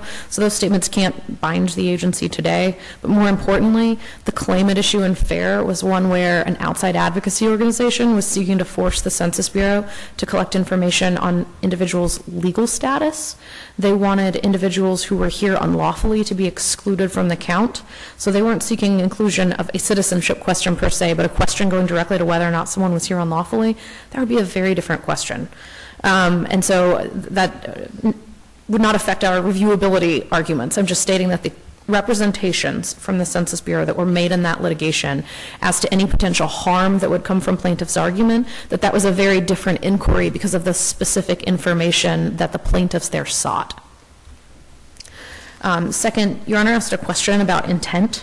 While we would agree that if Your Honor reached the merits of the APA claim, that intent would be relevant, the question of intent does not affect the inquiry under the enumeration clause, and it also doesn't affect the inquiry as far as reviewability. In other words, that's how I've understood your argument. Correct. Also, if I can grab one.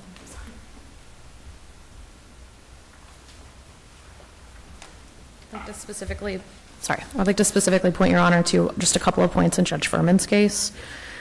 He specifically held, and I think it's telling that plaintiffs avoid coming out and expressing clearly their position on the constitutionality of the previous censuses that have collected citizenship information and other demographic information. I didn't hear them to hesitate. I think they're not running away from the idea that those censuses may well have been unconstitutional. I think that's what I heard them say. They're just saying we're not litigating that direct question right now, but well, go ahead. I think that argument is frankly kind of hard to swallow. The Supreme Court has repeatedly emphasized the importance of historical practice. I think it's very difficult to argue that. But you know, not to harp on this, but to derive from that history what you want me to derive, wouldn't there need to have been a litigated case? I mean, the fact that certain things have occurred historically and they were not deemed to be unconstitutional is of consequence if there was a contest. If there wasn't a contest, I'm not saying it's irrelevant. I think it's certainly something to take into account. Judge Furman certainly does when he's analyzing the enumeration clause. But I'm not sure how far it takes you. If, in the absence of, it certainly would take you very far if there was a precedent where I could look to it and they assessed it 40 years ago and determined that there was no constitutional problem with the citizenship question. In fact, if that had been the case, there probably might not even be a case here. But the absence of that, I'm not sure then how significant it is that there have been instances in history where the question has been asked. Respectfully, Your Honor, I would disagree. I don't think that... You're right. Tell me, I'm interested. Go ahead. I don't believe that looking to historical practice, that it's less persuasive simply because a particular question has not been litigated. Two reasons. One, the Supreme Court specifically looked to historical practice in its major census challenges. When it's reviewed whether or not statistical sampling, whether imputation, or whether in Wisconsin a statistical adjustment to correct for any differential undercount, whether those practices comported with historical practice, and they specifically stated that that was persuasive evidence of what the Constitution permits. Those questions hadn't been litigated before either, and the Supreme Court didn't find it any less persuasive. Secondly, we agree with Judge Furman, who says that he canvasses the historical practice and then says that all three branches have long blessed and certainly tolerated the practice of asking sensitive demographic questions on the census. And he specifically says that, taken to its logical conclusion, application of Wisconsin's reasonable relationship standard to every decision that concerned the census will lead to the conclusion that it's unconstitutional to ask any demographic question beyond the simple count on the census, because each of those questions bears in a reasonable relationship. So there's never been a litigated case. There's something unique about this question from the plaintiffs are contending. This uniquely has the effect of affecting the enumeration, whereas the other demographic questions may have other improprieties to them, but they don't have the impact that they're saying they can show this question has. Your Honor, I don't think that's the correct inquiry either. But at least, I guess what I'm asking is if you acknowledge that they're saying it's not just questions versus not questions. They're saying this question is unique. They're not buying into your notion, I guess, that they have to defend the proposition, questions are something that can be reviewed by a court if they're questions that may have some impact down the line. They're saying this question is unique. Isn't that how you understand their claim? You can say you don't think it is, but that's what they're saying. They're not saying you can review any question. Courts can review any question. If it's a bad question and it may have bad consequences, the court can review it. They're saying this particular question, because of its nature and its impact, is one you can review, even if you can't review other demographic questions. I do understand them to be distinguishing this question from others. That is correct. I don't think that there's no basis to do that. I think there's no basis to do that, and that's not the proper inquiry under the enumeration clause. The one other point that I would draw Your Honor's attention to specifically from Judge Furman's opinion is he stated in construing the enumeration clause that the clause calls for an actual enumeration, and the census either satisfies that or standard or it does not. And what the Congress and the Secretary intend is of no moment, and specifically said that the political climate can't change the inquiry under the enumeration clause. Congress and the Secretary are either empowered to add this question to collect this information, or they're not. And I don't think you can maintain the argument that every previous census has been unconstitutional through collection of this information. And there's simply nothing in the enumeration clause itself that would provide a standard to weigh each question there. So we think plaintiffs are wrong to rely on the Wisconsin standard, and we agree with Judge Furman that any question would be suspect under that standard. As far as the APA argument, first of all, plaintiffs said that they want to conduct discovery to look into Census Bureau practices and policies. We would contend that plaintiffs can't establish the standard that would apply for purposes of APA review through discovery. That's a jurisdictional limitation, Section 701A2. So plaintiffs need to provide at the outset for their jurisdiction, they need to provide those standards that would apply. Contrary to what Counsel for California stated, we have not failed to address different purported sources of law to apply under the APA. We've simply said that both the Census Bureau's past practices and things like the OMB directives, they're not judicially enforceable. These aren't standards under the APA inquiry that cabin the Secretary's discretion such that they provide law to apply, taking it out of the purview of Section 701A2. As far as the standing point, what plaintiffs fail to distinguish is that the plaintiffs here aren't coercing people to cause the injury. What I mean by that is, in particular, plaintiffs point to the Mendia case, the Ninth Circuit case.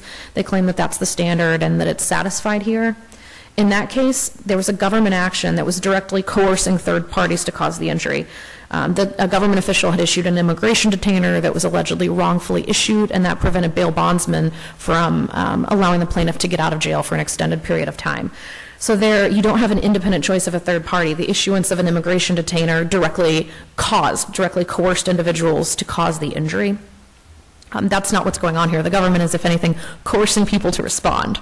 We're not coercing people to act in a way that would directly cause a loss of apportionment or funding. And so on the contrary, we think that the proper authority here is Nelson versus King County. It's a Ninth Circuit case from 1990, which states that both the Supreme Court and this circuit repeatedly have found a lack of standing where a claim relies upon a chain of speculative contingencies, particularly a chain that includes the violation of an unchallenged law. That's what sets this case apart, and particularly apart from other cases where a loss of apportionment or funding have been held sufficient to confer standing for purposes of a census inquiry. They did not rely on a claim that the government was acting in a way that would cause third parties to break the law. It's very different from what's here. And then finally, we would reiterate that we think that the plaintiff's allegations that the Census Bureau's extensive non-response follow-up are not sufficient, and particularly they haven't shown any reason for this court to credit the idea that even if there's some small increase in initial self-responses, that will, at the end of this chain of speculation, result directly in the losses that plaintiffs claim. State of California's view that there may be distinctions between the different states in terms of standing to bring the claims and the like. What is your view of that? Do you agree that for purposes of analysis, the particular claims of a state as to the impact on that state may have some consequence on the standing analysis, or do you not think so? The argument we're putting forth doesn't depend on how close a particular state or locality is to losing a representative in the House or losing particular sources of funding. It's an argument that the chain they're relying on to establish their injury is itself insufficient, and so those allegations wouldn't really go to our argument there. But in fact, the non-response follow-up argument, that would apply equally.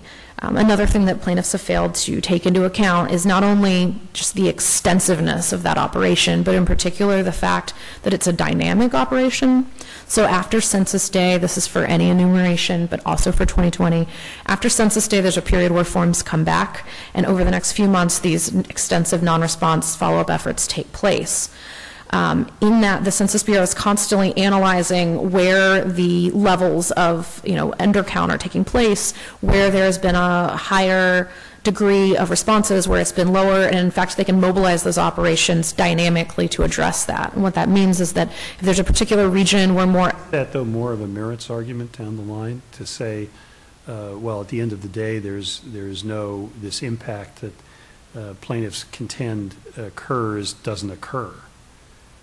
No, Your Honor, because for 12b1 purposes, it is permissible to rely on and to look to... For standing? Yes, to facts that are capable of judicial notice. And this is not something... Well, can I take judicial notice of the impact of the follow-up? You can take... That's pretty tall order. What is the basis for my taking judicial notice of that? You can take judicial notice of the extensive statistical information that the Census Bureau makes public of what it has done in past censuses. That's carrying judicial notice, expecting judicial notice to carry an awful lot of water. Judicial notice is the device that I can use when there's there's no dispute that, such and such occurred on such and such a date. The census takes place on such and such a date. I can take judicial notice of that, but the effect of your follow-up efforts to say I can judicially notice that is, I think, stretching Rule 201, but okay. Well, let me clarify, Your Honor. I don't think so, because, for instance, there's a particular report that I believe is cited in our papers, and I would be happy to file supplemental if I am incorrect on this particular link being filed, but I believe that it is. There's a report that the Census Bureau puts out after each enumeration. It came out after the enumeration in 2010. And they report on the results of their post-enumeration survey. That post-enumeration survey is, in fact, what was at issue in the previous Supreme Court case. So that survey is what found that although the initial self-response in 2010 was 63.5%, that after all the non-response follow-up, there was an overcount of a statistically insignificant 0.01%. I'm not sure it's crystal clear, but I can certainly take judicial notice that a survey was done and the date the survey was done and those kind of facts. The content of the survey, to take judicial. You may have other reasons why. If it's incorporated within the complaint in some fashion or another, I can certainly consider it for this purpose. And you're right that a 12B1 is a bit more expansive than a 12B6, but I'm just telling you, I think your judicial notice notion may be a little broader than what I think it can be, but okay. Well, in particular, we're claiming that the failure to acknowledge and deal with the effect of this non-response follow-up is a deficiency in the complaint. I understand, and it affects, you say, the ability that they have to show that they have standing to bring the claim on the injury in fact prong, right? Yes, Your Honor. Yeah. Okay. Yes. Briefly. No, I just need a few seconds, Your Honor. I just want to clarify one thing that I think is very important. Speaking earlier about whether the question would have been constitutional in the past, I think it's important to note that I said that if they had alleged everything that we had alleged, they would certainly pass the motion to dismiss stage, so that we're not necessarily saying, which I think possibly could be inferred in Judge Furman's opinion and by defendant's counsel, that it was in fact always unconstitutional. We're not necessarily saying that. We're saying given the facts on the ground right now, it is unconstitutional because it will affect congressional apportionment. And there's a difference between that and saying that the citizenship question. That again may, in my mind, have a distinction between your APA claim and your enumeration clause claim.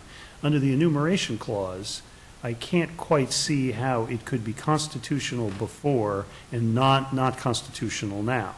Under the APA, I can perhaps see how that argument can be advanced. And if I may answer that, the difference is by taking the act of adding the question, it will affect congressional apportionment. If it weren't going to affect congressional apportionment, then it would be okay. But the Wisconsin test says that you can't do things that are unreasonable with respect to the effect on congressional apportionment. And I think, again, that congressional apportionment element of the test is essential, and it's why our argument here is different than what was in New York. You have to look at the effect of the question, and that's why right now we have sufficiently alleged that there will be a violation. Thank you. Very briefly, Your Honor. Thank you.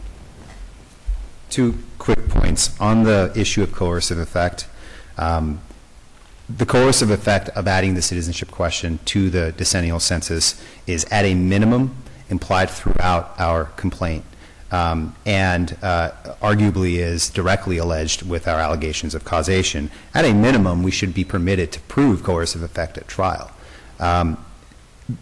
Defense counsel cited the Nelson case as an example of a case where it's far too speculative and there's no coercive effect. The Nelson case, if I recall correctly, involved, it was a case filed by two plaintiffs who had been at a treatment facility, and they claimed that the treatment facility was unsanitary. And they sued to say, you have to change the treatment facility and make it more sanitary. And the court said, the Ninth Circuit said, no, that's not right, because there's no indication that you're ever going to end up back in the treatment facility. And that case, I believe, stems from the City of Los Angeles versus Lyons line of cases, which had to do with the famous case about chokeholds. This is a far different case. This is a case where we believe we'll be able to prove, Your Honor, that there is a direct coercive effect of asking a citizenship question of either an undocumented immigrant or a citizen who may live with undocumented immigrants or know undocumented immigrants, or is just worried that somehow this information is going to be used to harm them. That's a far different situation than the Nelson case or the Lyons progeny. Very quickly on the 14th Amendment issue, I understand the Court's position and how the Court read the papers. We did not read the papers as addressing the 14th Amendment claim, and I think there might be some basis to where we could try to distinguish that if given the opportunity. So all I would ask the Court is to consider, if the Court is inclined to grant the motion to dismiss the enumeration clause claim, that we be given an opportunity briefly to provide some supplemental briefing about why we think the 14th Amendment claim might be different, particularly because you could draw a distinction between the enumeration clause claim on the theory that all that requires, if the Court were to find that, is that you have to do an actual enumeration, which is one of the arguments that they've made, that the defense has made, versus the 14th Amendment claim, which has to do directly with apportionment. With that, Your Honor. What, beyond what you've just said, would you need to, what supplementing of what you've just told me you would need to do? I'm not sure there would be any, Your Honor, but I would. But given that this was not part of the notice motion, we have not addressed it in our papers. If the Court is inclined to grant the motion as to the 14th Amendment claim, we would at least appreciate the opportunity to provide some briefing on the issue. Okay. Thank you, Your Honor. Was it your? It honestly was your view that the government was going to take the position that they effectively would not contest your claim going forward past the motion to dismiss stage? Well, when we read the papers, we were surprised to see that it wasn't in there. But if you look at the way that they talk about it, it's directly going to the enumeration clause claim. Yes, my reaction to that, though, is they took the position that they are effectively encompassed within their arguments. And in terms of giving you more time to respond, I mean, I would have expected you to then say, if you think there's this significant distinction and that one would survive and the other might not, that you would have already made that argument. We're here, and I would think you would have included that in your submission. But okay. Understood, Your Honor. All right. Thank you. Okay. So let's now close out the discussion of the motions and talk a bit, not prolonged discussion, about going forward. I will go back. It's a very helpful argument, and I want to think through some of what was presented to me today and review again what you submitted. So hopefully with dispatch, but not immediately, will I have the order for you. I want to give you, you're entitled to a thoughtful written order, and I will do that. It may not be quite as long as Judge Furman's, but it will be hopefully thoughtful. But for purposes of going forward, and I know there are time issues with respect to this matter, it is my strong sense that in one form or another that I am going to find that the case can proceed. And with that understanding, I think we should talk about discovery and then also case planning. I did review, as I said, the joint statement that was provided in each of the cases, and I very much appreciate it, and I'm heartened that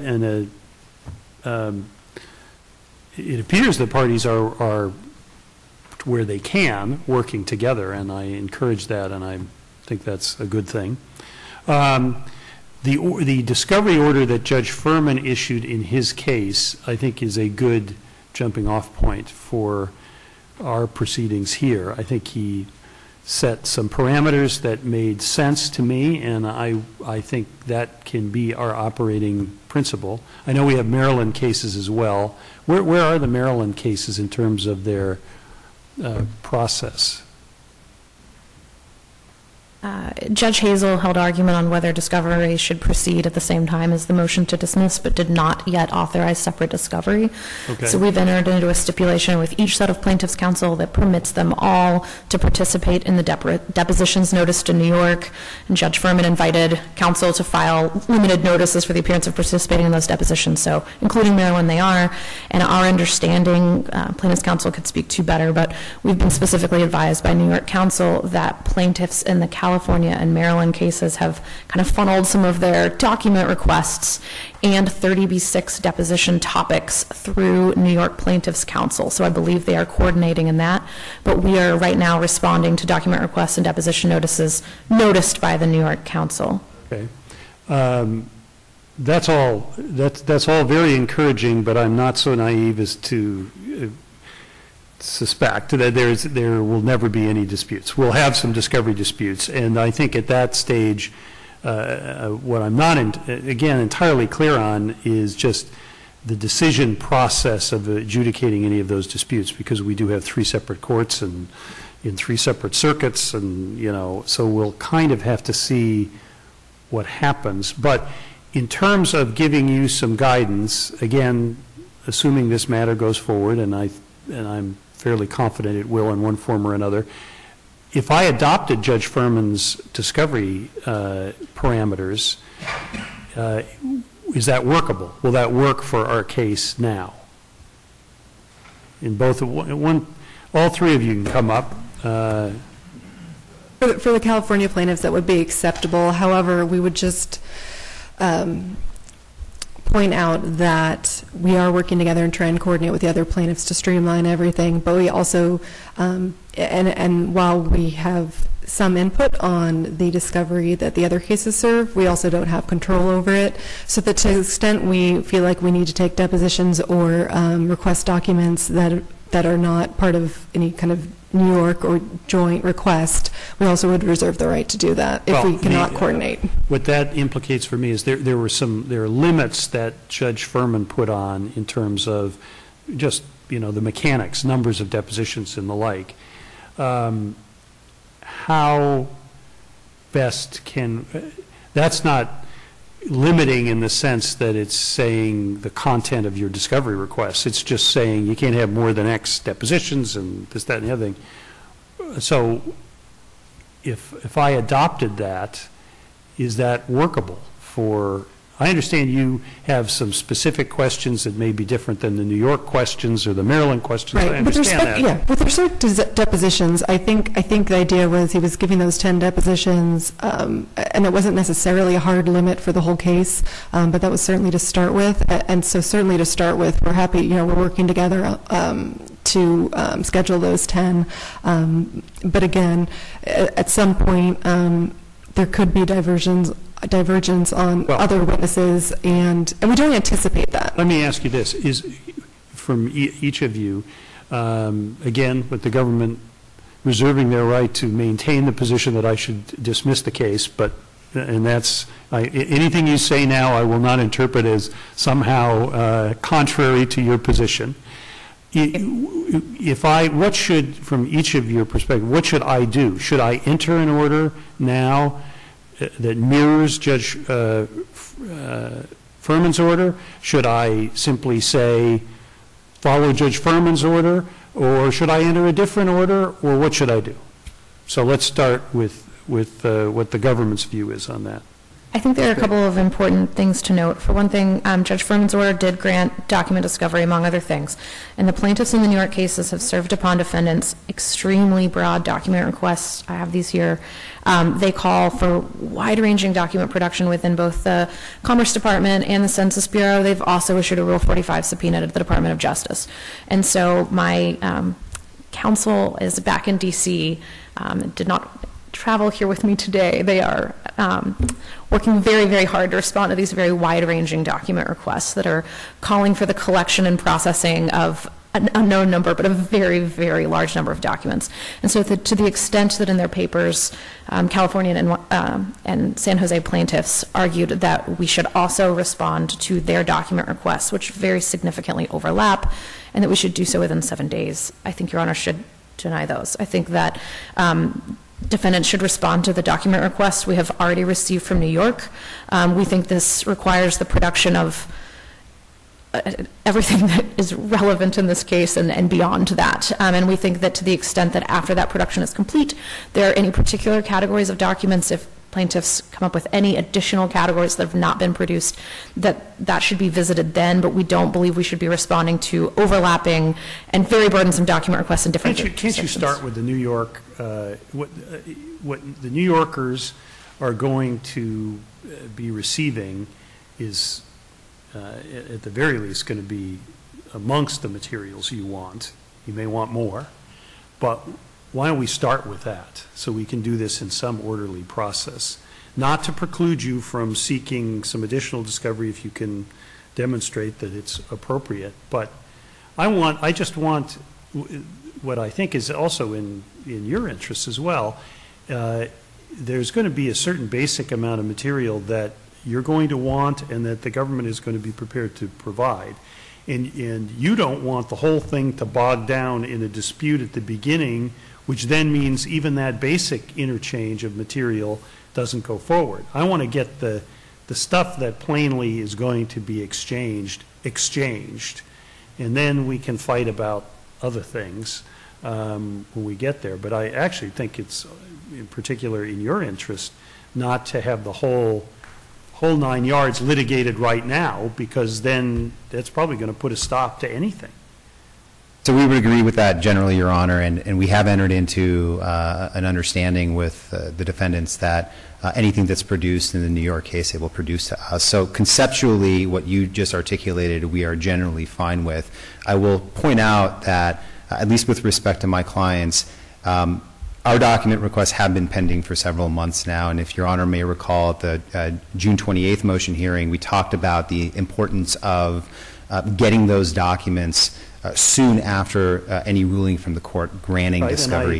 And I pointed out, which you reminded me that I pointed out, that the effect of that is that I think the government can't take the position that this is the first they ever heard that you want this stuff. Right. So what I would suggest is this. What you have articulated makes sense for sort of step one.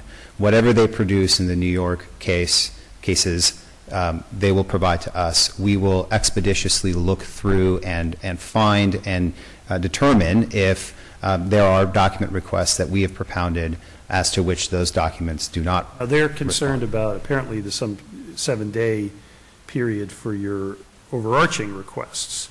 And are you willing to now do it in the fashion you've just described, get the New York stuff, and then and perhaps you'll have a basis for saying it's got to be accelerated once you've analyzed New York stuff. I know we're under time constraints, so I'm not precluding you from saying the usual time parameters. Maybe they need to be shortened once you've looked at the New York material, and if I conclude that you are indeed entitled to more. But that 7-day provision, I'm not sure I'm entirely understanding that, but Ms. Bailey seems to think that according to your requests right now, is this San Jose requests, California, or both? Okay. Are calling for some sort of response separate and apart from the New York response 7 days from today? That is what they filed a request for this week, Your Honor. Okay. So what's your position on that? So this is what I would propose, Your Honor. I think we need to proceed forward with reasonable expediency. The government has had our document requests and California's document requests for a significant amount of time. If there are specific requests as to which defendants are refusing to produce documents, then I think it's reasonable to request that that information be supplied to us forthwith within 7 days. And then we can meet and confer and talk about that. What's the New York timetable? Your Honor, if I'm understanding plaintiff's counsel correct, I think what was just articulated was very different from what I think we were just discussing. Let me clarify. What I thought we were discussing was that defendants would respond to the New York discovery requests. And to be frank, Your Honor, it would be hard for me to overemphasize how burdensome these responses are. And what's the current date that you are targeting to respond in New York? Our responses and objections and our responses and objections are due on this Monday, the 13th. We anticipate beginning the production then and making a rolling production as expeditiously as possible. This is calling for the collection of a giant amount of documents, and as I'm sure you're aware... And you've done a good job of making it clear to me that you think this is a massive undertaking, and I'll accept that. So may I add also, Your Honor may very well be aware, but Judge Furman's order also required us to supplement the administrative record. That's separate from the document request. We've already produced somewhere around 11,000 pages of documents from that. So the core documents that would be most relevant to plaintiff's case are already out there. And so this is other material. I understand. And so our position is that we should make this production. We don't believe that there will be anything left on the table that would comply with the rules regarding relevance and burden that could still be sought. Going back to my question before, Monday is the beginning of the production, and it may be on a rolling basis, and I understand that. And you're also going to give a response to New York in terms of objections you may have. Now, with respect to the pending request for California and San Jose, I would think that you can do two things. You can share with them, obviously, what you're doing with New York, and I also think you should be, because you do know what they've wanted for a long time, you should be in a position to state whatever objections you're going to state or respond to the requests, putting aside actually producing any documents beyond the New York production. Can't you do those two things in a fairly expeditious fashion? I think that the landscape has dramatically changed from when plaintiffs provided us those document requests. Those document requests were given to us. And part of your answer, though, in terms of your response to them, I assume perhaps the preamble will be exactly what you just said. What I'm saying is, you know, when you get a document request, two things are triggered. One is, are you going to produce documents, and then are you also going to state your objections and make clear what you will and will not do? That's more of, as we all know, that's more of the legal response that the lawyers put together. And what I'm saying is that aspect of responding to what California and San Jose and BAJI have done, that should be done in a shorter period of time. I think that's separate and apart from producing materials. I think that because, I'm sorry if I wasn't very clear, but what I meant by the landscape has changed is I think it would be a very large waste of effort and wouldn't serve the interests of any party for us to go through and make specific objections and responses to document requests that were issued before we entered discovery in New York and have done all of this. In other words, the document requests that were issued by California and San Jose very much overlap with what we're doing in New York. I don't think we should have to file objections and responses to document requests when we're already making very similar productions in New York. I think that, as I thought plaintiff's counsel was agreeing to a moment ago, although I could have misunderstood, I think they should review the objections and responses we issue in New York and then at least begin to review the documents that we issue in our rolling production beginning on Monday and then assess to what extent their requests go above and beyond what was required in New York, and then we'll deal with those separately. I don't think we should have to respond to these document requests that are already superseded by New York. Well, I would object to the notion that New York plaintiffs have superseded our document requests. I don't know if I've gotten everything that I've asked for unless I receive some formal objections from the other side saying, yes, we have produced, yes, we will produce, or no, we will not produce for these reasons. That's why the federal rules of civil procedure require the service of objections. All we're asking for is to understand, and I don't think it's all that burdensome to request written responses when they've had our requests for months. I think that the general notion of producing pursuant to the New York request and not requiring any production specific to the California and San Jose requests makes sense. At the same time, I don't think it's that burdensome to respond to discovery requests in terms of just the position of the party requested to produce the documents all the time. And that's, I frankly don't think that is so burdensome because it's a written response to what they, and if the response is events have overtaken your requests, we don't think we have to give this to you, and we think all responsive materials that are properly produced are in the New York production, so be it. And we'll litigate those questions if we have to, but I don't think it's too much to ask you to respond in a pleading to what the parties have asked for. I do think, however, that I don't look in the immediate future for you to have to produce actual materials beyond what you have to produce for New York. So is it correct that Your Honor saying that we have to go through and specifically respond to all of the document requests, even to the extent they overlap? So what I was... You have to respond in the sense that you have to say what your position is. That's not so burdensome. You say, if your position is, well, things have changed for, if this is no longer, I mean, I don't even think things have changed really is all that relevant. They're entitled to know what your legal position is. Are you saying we don't have to produce this, or are you saying it's already been, we've given it to you because it's in the New York, what you're asking for is entirely contained within the New York production, or, okay, we're not producing it to you today, but we're not objecting to producing this material. You're asking for your position is not burdensome to me, and I think you can do that, unless you can tell me why that's somehow out of the norm. You have to analyze, you're saying, oh, that's effectively what I'm hearing you say, is California and San Jose have made way overbroad requests, and to the extent that there's anything really that is legitimately producible, it's pretty much already going to have been produced in New York. That's fine if that's your position. They just are entitled to know that so that they know how they move forward. Well, our position is that this is a somewhat unique situation in that we have these 6 challenges spread out across the country. And I'm not going to, go back through it, but as I said, it's a massive undertaking for us to respond to these. Maybe I'm not understanding you.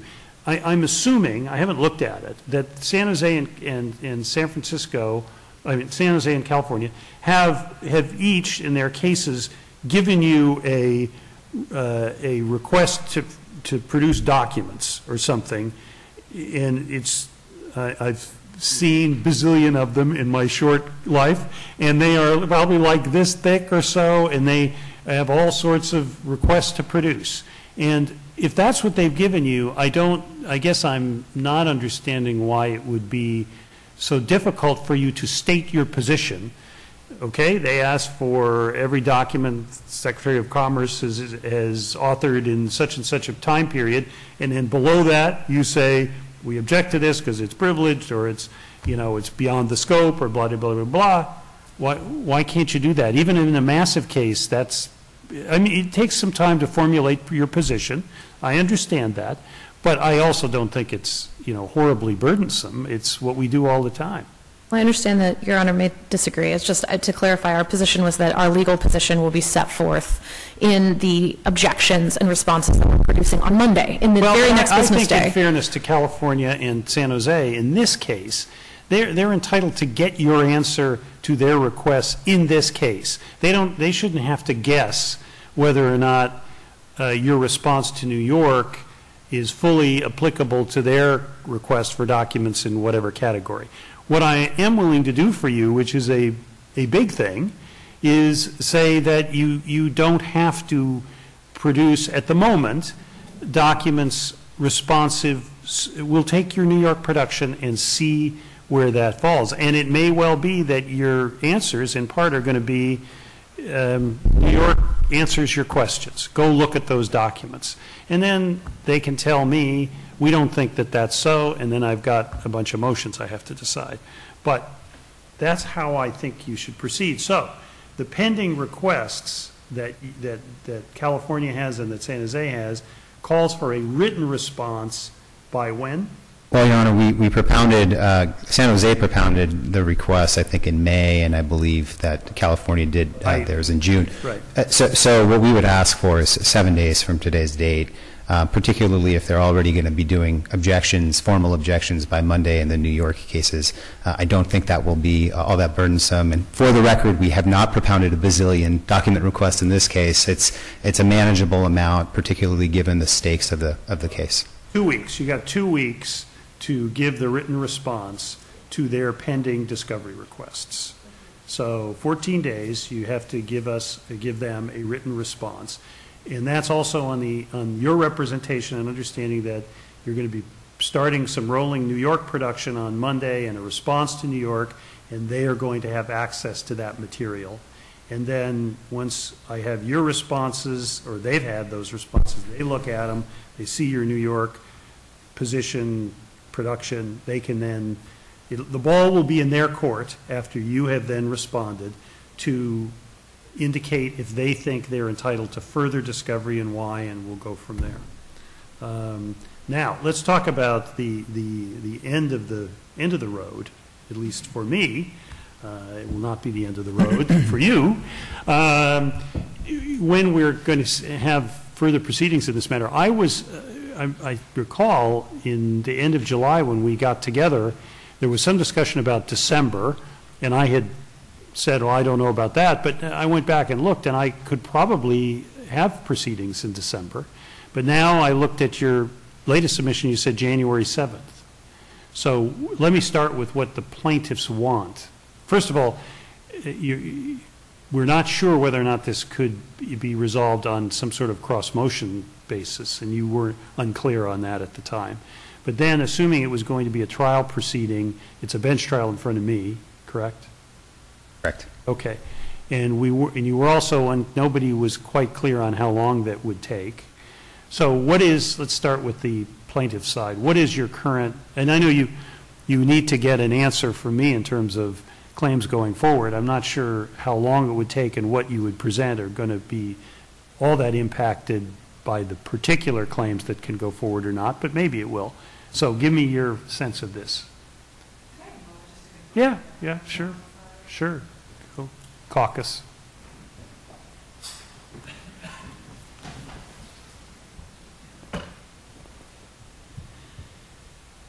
If you two want to caucus, you can go ahead too.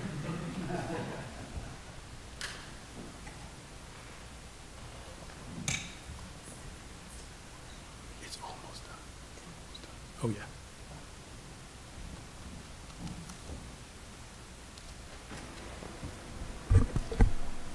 Doing okay? I think it'll be pretty quick.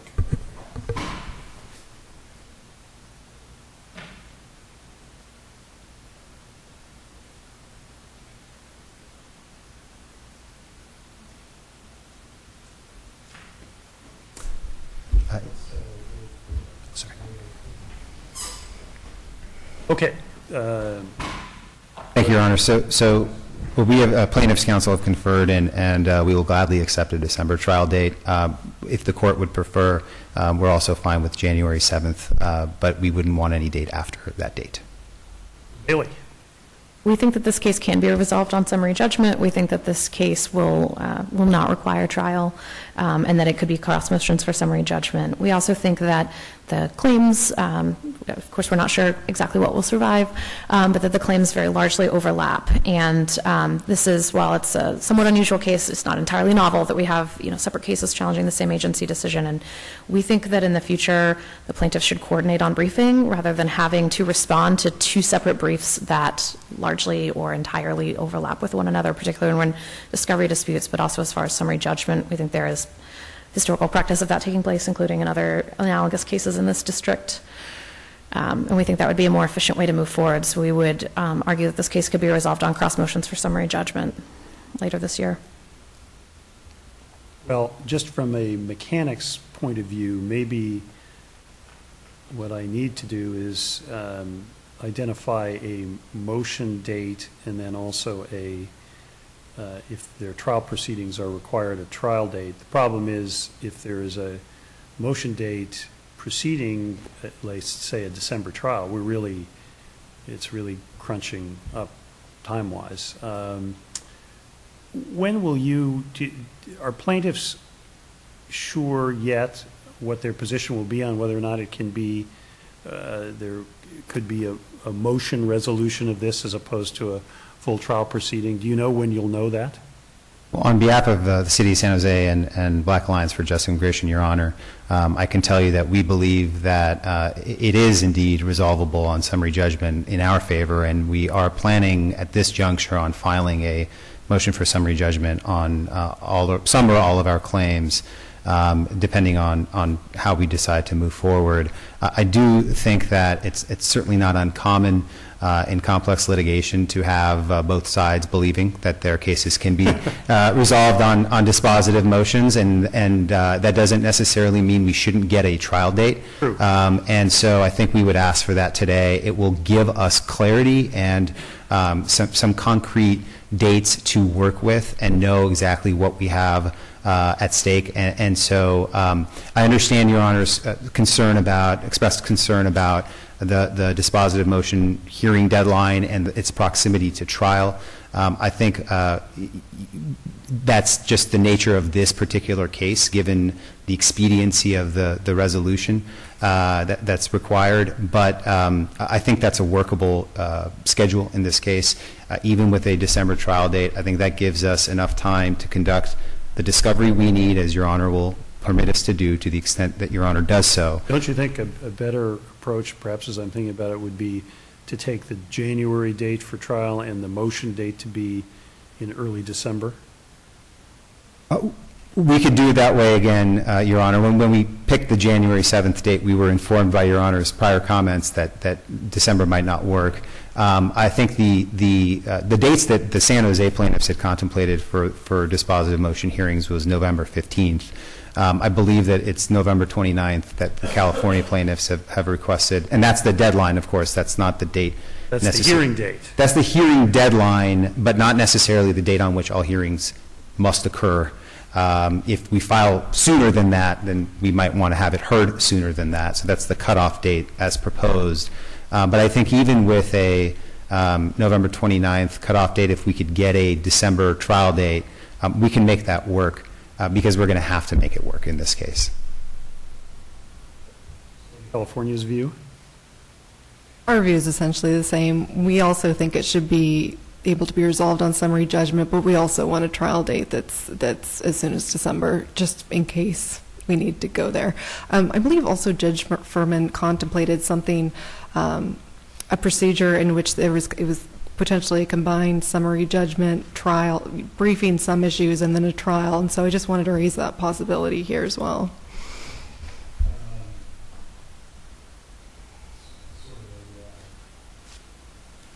Summary judgment plus. I'm not sure what form that would take. I mean, that then one option would be, I suppose, to set a date that covers both, and as we get closer, we determine whether or not it's a motion argument or if it's got an evidentiary component to it or not, but not have two separate dates. I mean, that's also a possibility. In New York, they do have a status conference set for September, and I believe that they are going to attempt to get more clarity on that at that status conference, so that would be an option for us as well. But, you know, I think we would also be fine with following either our proposed schedule or having that trial day in December. If I may, Your Honor. Let me hear from Ms. Bailey. Go ahead. Well, we fully agree about summary judgment potentially being able to resolve the case. We think that the November 29th is likely to be too soon, and we would urge the court to set a date in December.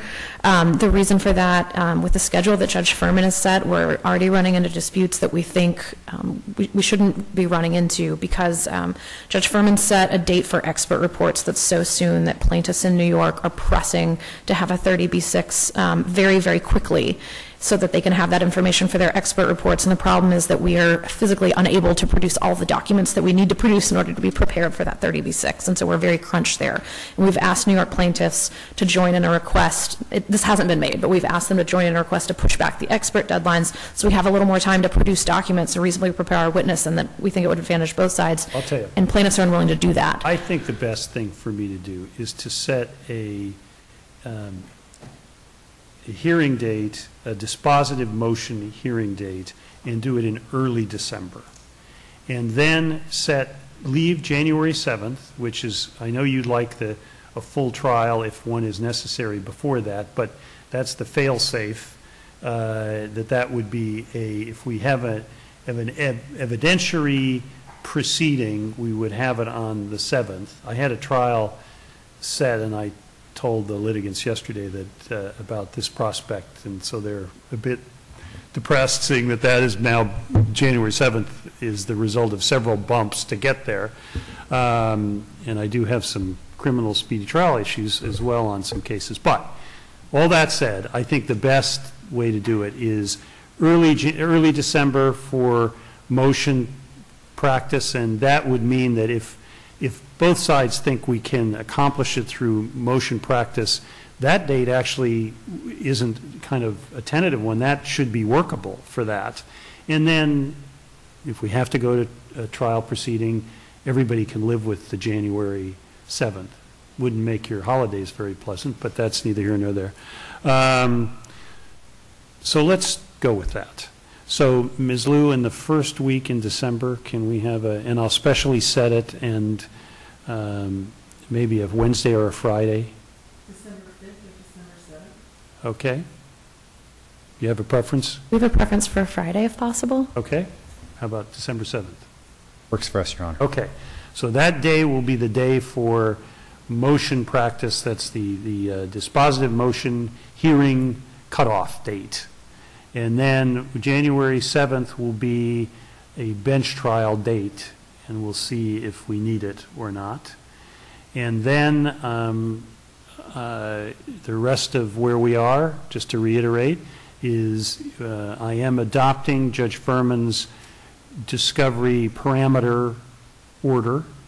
I am taking the government's representation that the production they're going to start to make and the response they're going to make on Monday, the 13th, will be shared and can be utilized, and any discovery that is resulting from that process will be utilized in our case. And then when that is, and then in 2 weeks, the government will respond, provide a written response to the plaintiffs in our 2 cases as to their position with respect to the discovery request. And while that is all going on, I will be diligently attempting to get you an order in these 2 cases on the government's motions to dismiss. Did I leave anything out? Your Honor, we also would like to get dates on a few of the other items that were in our joint report, such as expert deadlines. And what we'd like to do is maybe, since the motion deadline's been moved back about a week, if we could just kind of move each of those dates back about a week, that would seem to make sense. Ms. Bailey? We would be fine with that. Okay. I've got your joint proposed, well, it's not a joint proposed schedule, it's plaintiff's proposed schedule, and then defendant's schedule is kind of teed off of moving on these dates depending upon my order. I would think if you're comfortable with, now that I've modified your response, the 2-week period, moving everything back, so does that mean all of your dates?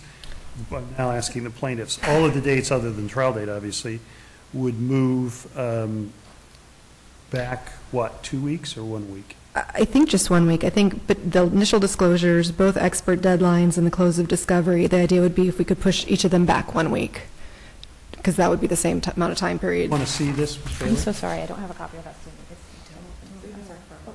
I'm sorry. I'm sorry. So for those 4, if we move them back a week. Yes, that would be fine, Your Honor. Okay. That's what we'll do. I will adopt that schedule. So that I don't lose track of it, could you give me a new proposed schedule that incorporates, I'll ask the plaintiffs to take the laboring oar in preparing it, send it to Ms. Bailey, and then hopefully you can submit it to me as our plan of operation. One brief point of clarification, and first of all, thank you to Your Honor and your staff for indulging us the lunch hour. We appreciate it. Your Honor asked earlier about the discovery process, and I understand the order that the court is going to issue. 2 quick things. The parties have actually agreed to discovery coordination procedures in all 6 cases, including the 2 before Your Honor, and that discovery coordination order recognizes that the plaintiffs in these 2 cases before Your Honor are not waiving their independent right to take depositions of witnesses whom the New York plaintiffs will not call. And so it contemplates we will cross-notice those depositions that we do want to participate in, but we're not obligated to, and we're certainly not limited to the 10 that they pick. not limited in the sense that you can make the argument as to why you should have more. Well, certainly we would reserve the right to do that if it came up, but we're not, what I meant to say, Your Honor, is that as agreed, and based on the reservations that we put into the discovery coordination order, we're not obligated to depose the same individuals that the New York plaintiffs are. If there's some deposition that we don't think we need in our case, or there's a deposition that we think we do that the New York plaintiffs don't, we're not foreclosed from taking that deposition. Fine. I wanted to clarify that. We would like to, I'm sorry, if possible, clarify that we believe that the same individual should not be called more than once. I don't understand plaintiffs to be saying that, but we also believe that any potential deposition of Secretary Ross should be separately briefed, as Judge Furman stated. Judge Furman said that plaintiffs would have to take some depositions and then brief a showing. As I say, I read Judge Furman's order, and I found it to be a very good plan of action, and so I'm adopting that, including the parameters with respect to any deposition ultimately of the Secretary. One final point, if I could. Judge Furman said something at the July 3rd hearing that I don't remember the exact words of, but he said that he wanted to work out and wanted thoughts on some kind of proposal such that if either side got an answer they didn't like on a particular discovery dispute, that they didn't run from mommy to daddy, is the way he phrased it. That's, as I've expressed all along, and I've said to Judge Furman, I mean, you had no problem with my talking to him, and I took you at your invitation, and I've spoken to him, and I know him. So, you know, I've expressed to him, and he I guess, reflected it in the comments he made. That is still the uncertainty I have, because I suspect there will be some disputes, and the effect of one district judge's ruling on a particular dispute is, I'm trying to work out how that happens. I mean, in a perfect world, you know, litigating the same discovery dispute 3 times is not a very efficient way to go. But we do have the reality that we are district judges within different circuits that have different rules sometimes, even on things like, you know, the scope of discovery. I can't summon an example, but you know, it's almost an MDL type of concept, but we don't have a mechanism that I'm aware of to exactly implement that kind of idea. But, so what he agrees that what's his example, don't go from mommy to daddy or whatever? Didn't want, yeah. Yeah, it's one way to phrase it. You know, I share that concern, but and I don't have an obvious answer to how we do it. I mean, in practice, when we're down to the granular level of discovery issues, when the first of us, I don't know, quite candidly, I don't know the judge in Maryland, but when one of us deals with it, it's going to have fairly persuasive authority on the other 2, I suspect. But how we actually go about it, anyone have any ideas how we do this? Yeah, I think we've tried to address that, at least in part, in the discovery coordination procedures. What we've agreed to is that if there is an issue that arises during a deposition that was noticed by the New York plaintiffs, that those issues are going to go exclusively to Judge Furman in New York. The parties are in the process of filing notices of appearance in that case, which is what he's authorized in his most recent order.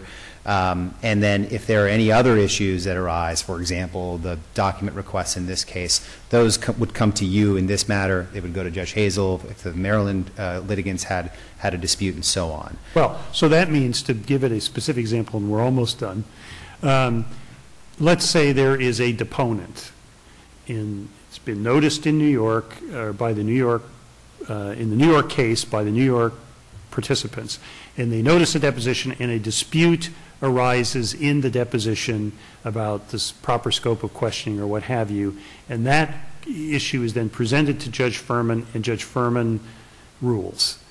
What's your position on the impact of that ruling in this case? The parties, my understanding is that both sides, you know, the plaintiffs in both cases have agreed that they will be bound by that. All right. Rule. Okay. Well, that's good. But for that very specific, very specific parameters, something that arises in a deposition noticed by the New York plaintiff. And this is all memorialized in what place? I believe we attach it to our joint report, Your Honor. It's a discovery coordination order that that the New York plaintiffs, in conjunction with the DOJ, submitted to Judge Furman, and which he adopted as his rule. Adopted, yes. Okay, and you're comfortable with that protocol?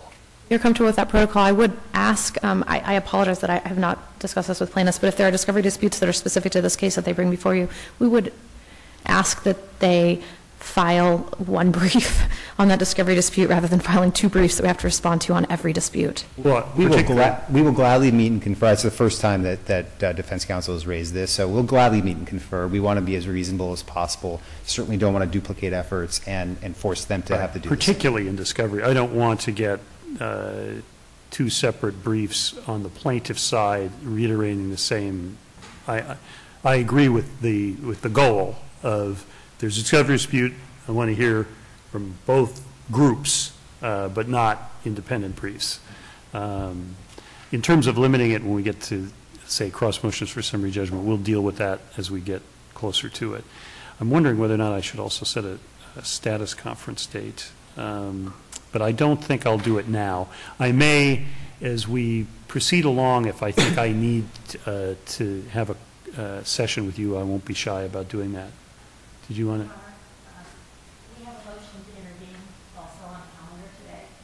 I represent Los Angeles Unified School District. I'm Sue Ann Evans. I just wanted to put it on the radar. Okay, I will review the motion. It's unopposed. Well, if it's unopposed, it carries with it a pretty good prospect it's going to be approved, but I'll make sure to address it. Thank you. Take a look at it. Okay, anything further? Thank you very much. Thank you. Thank you.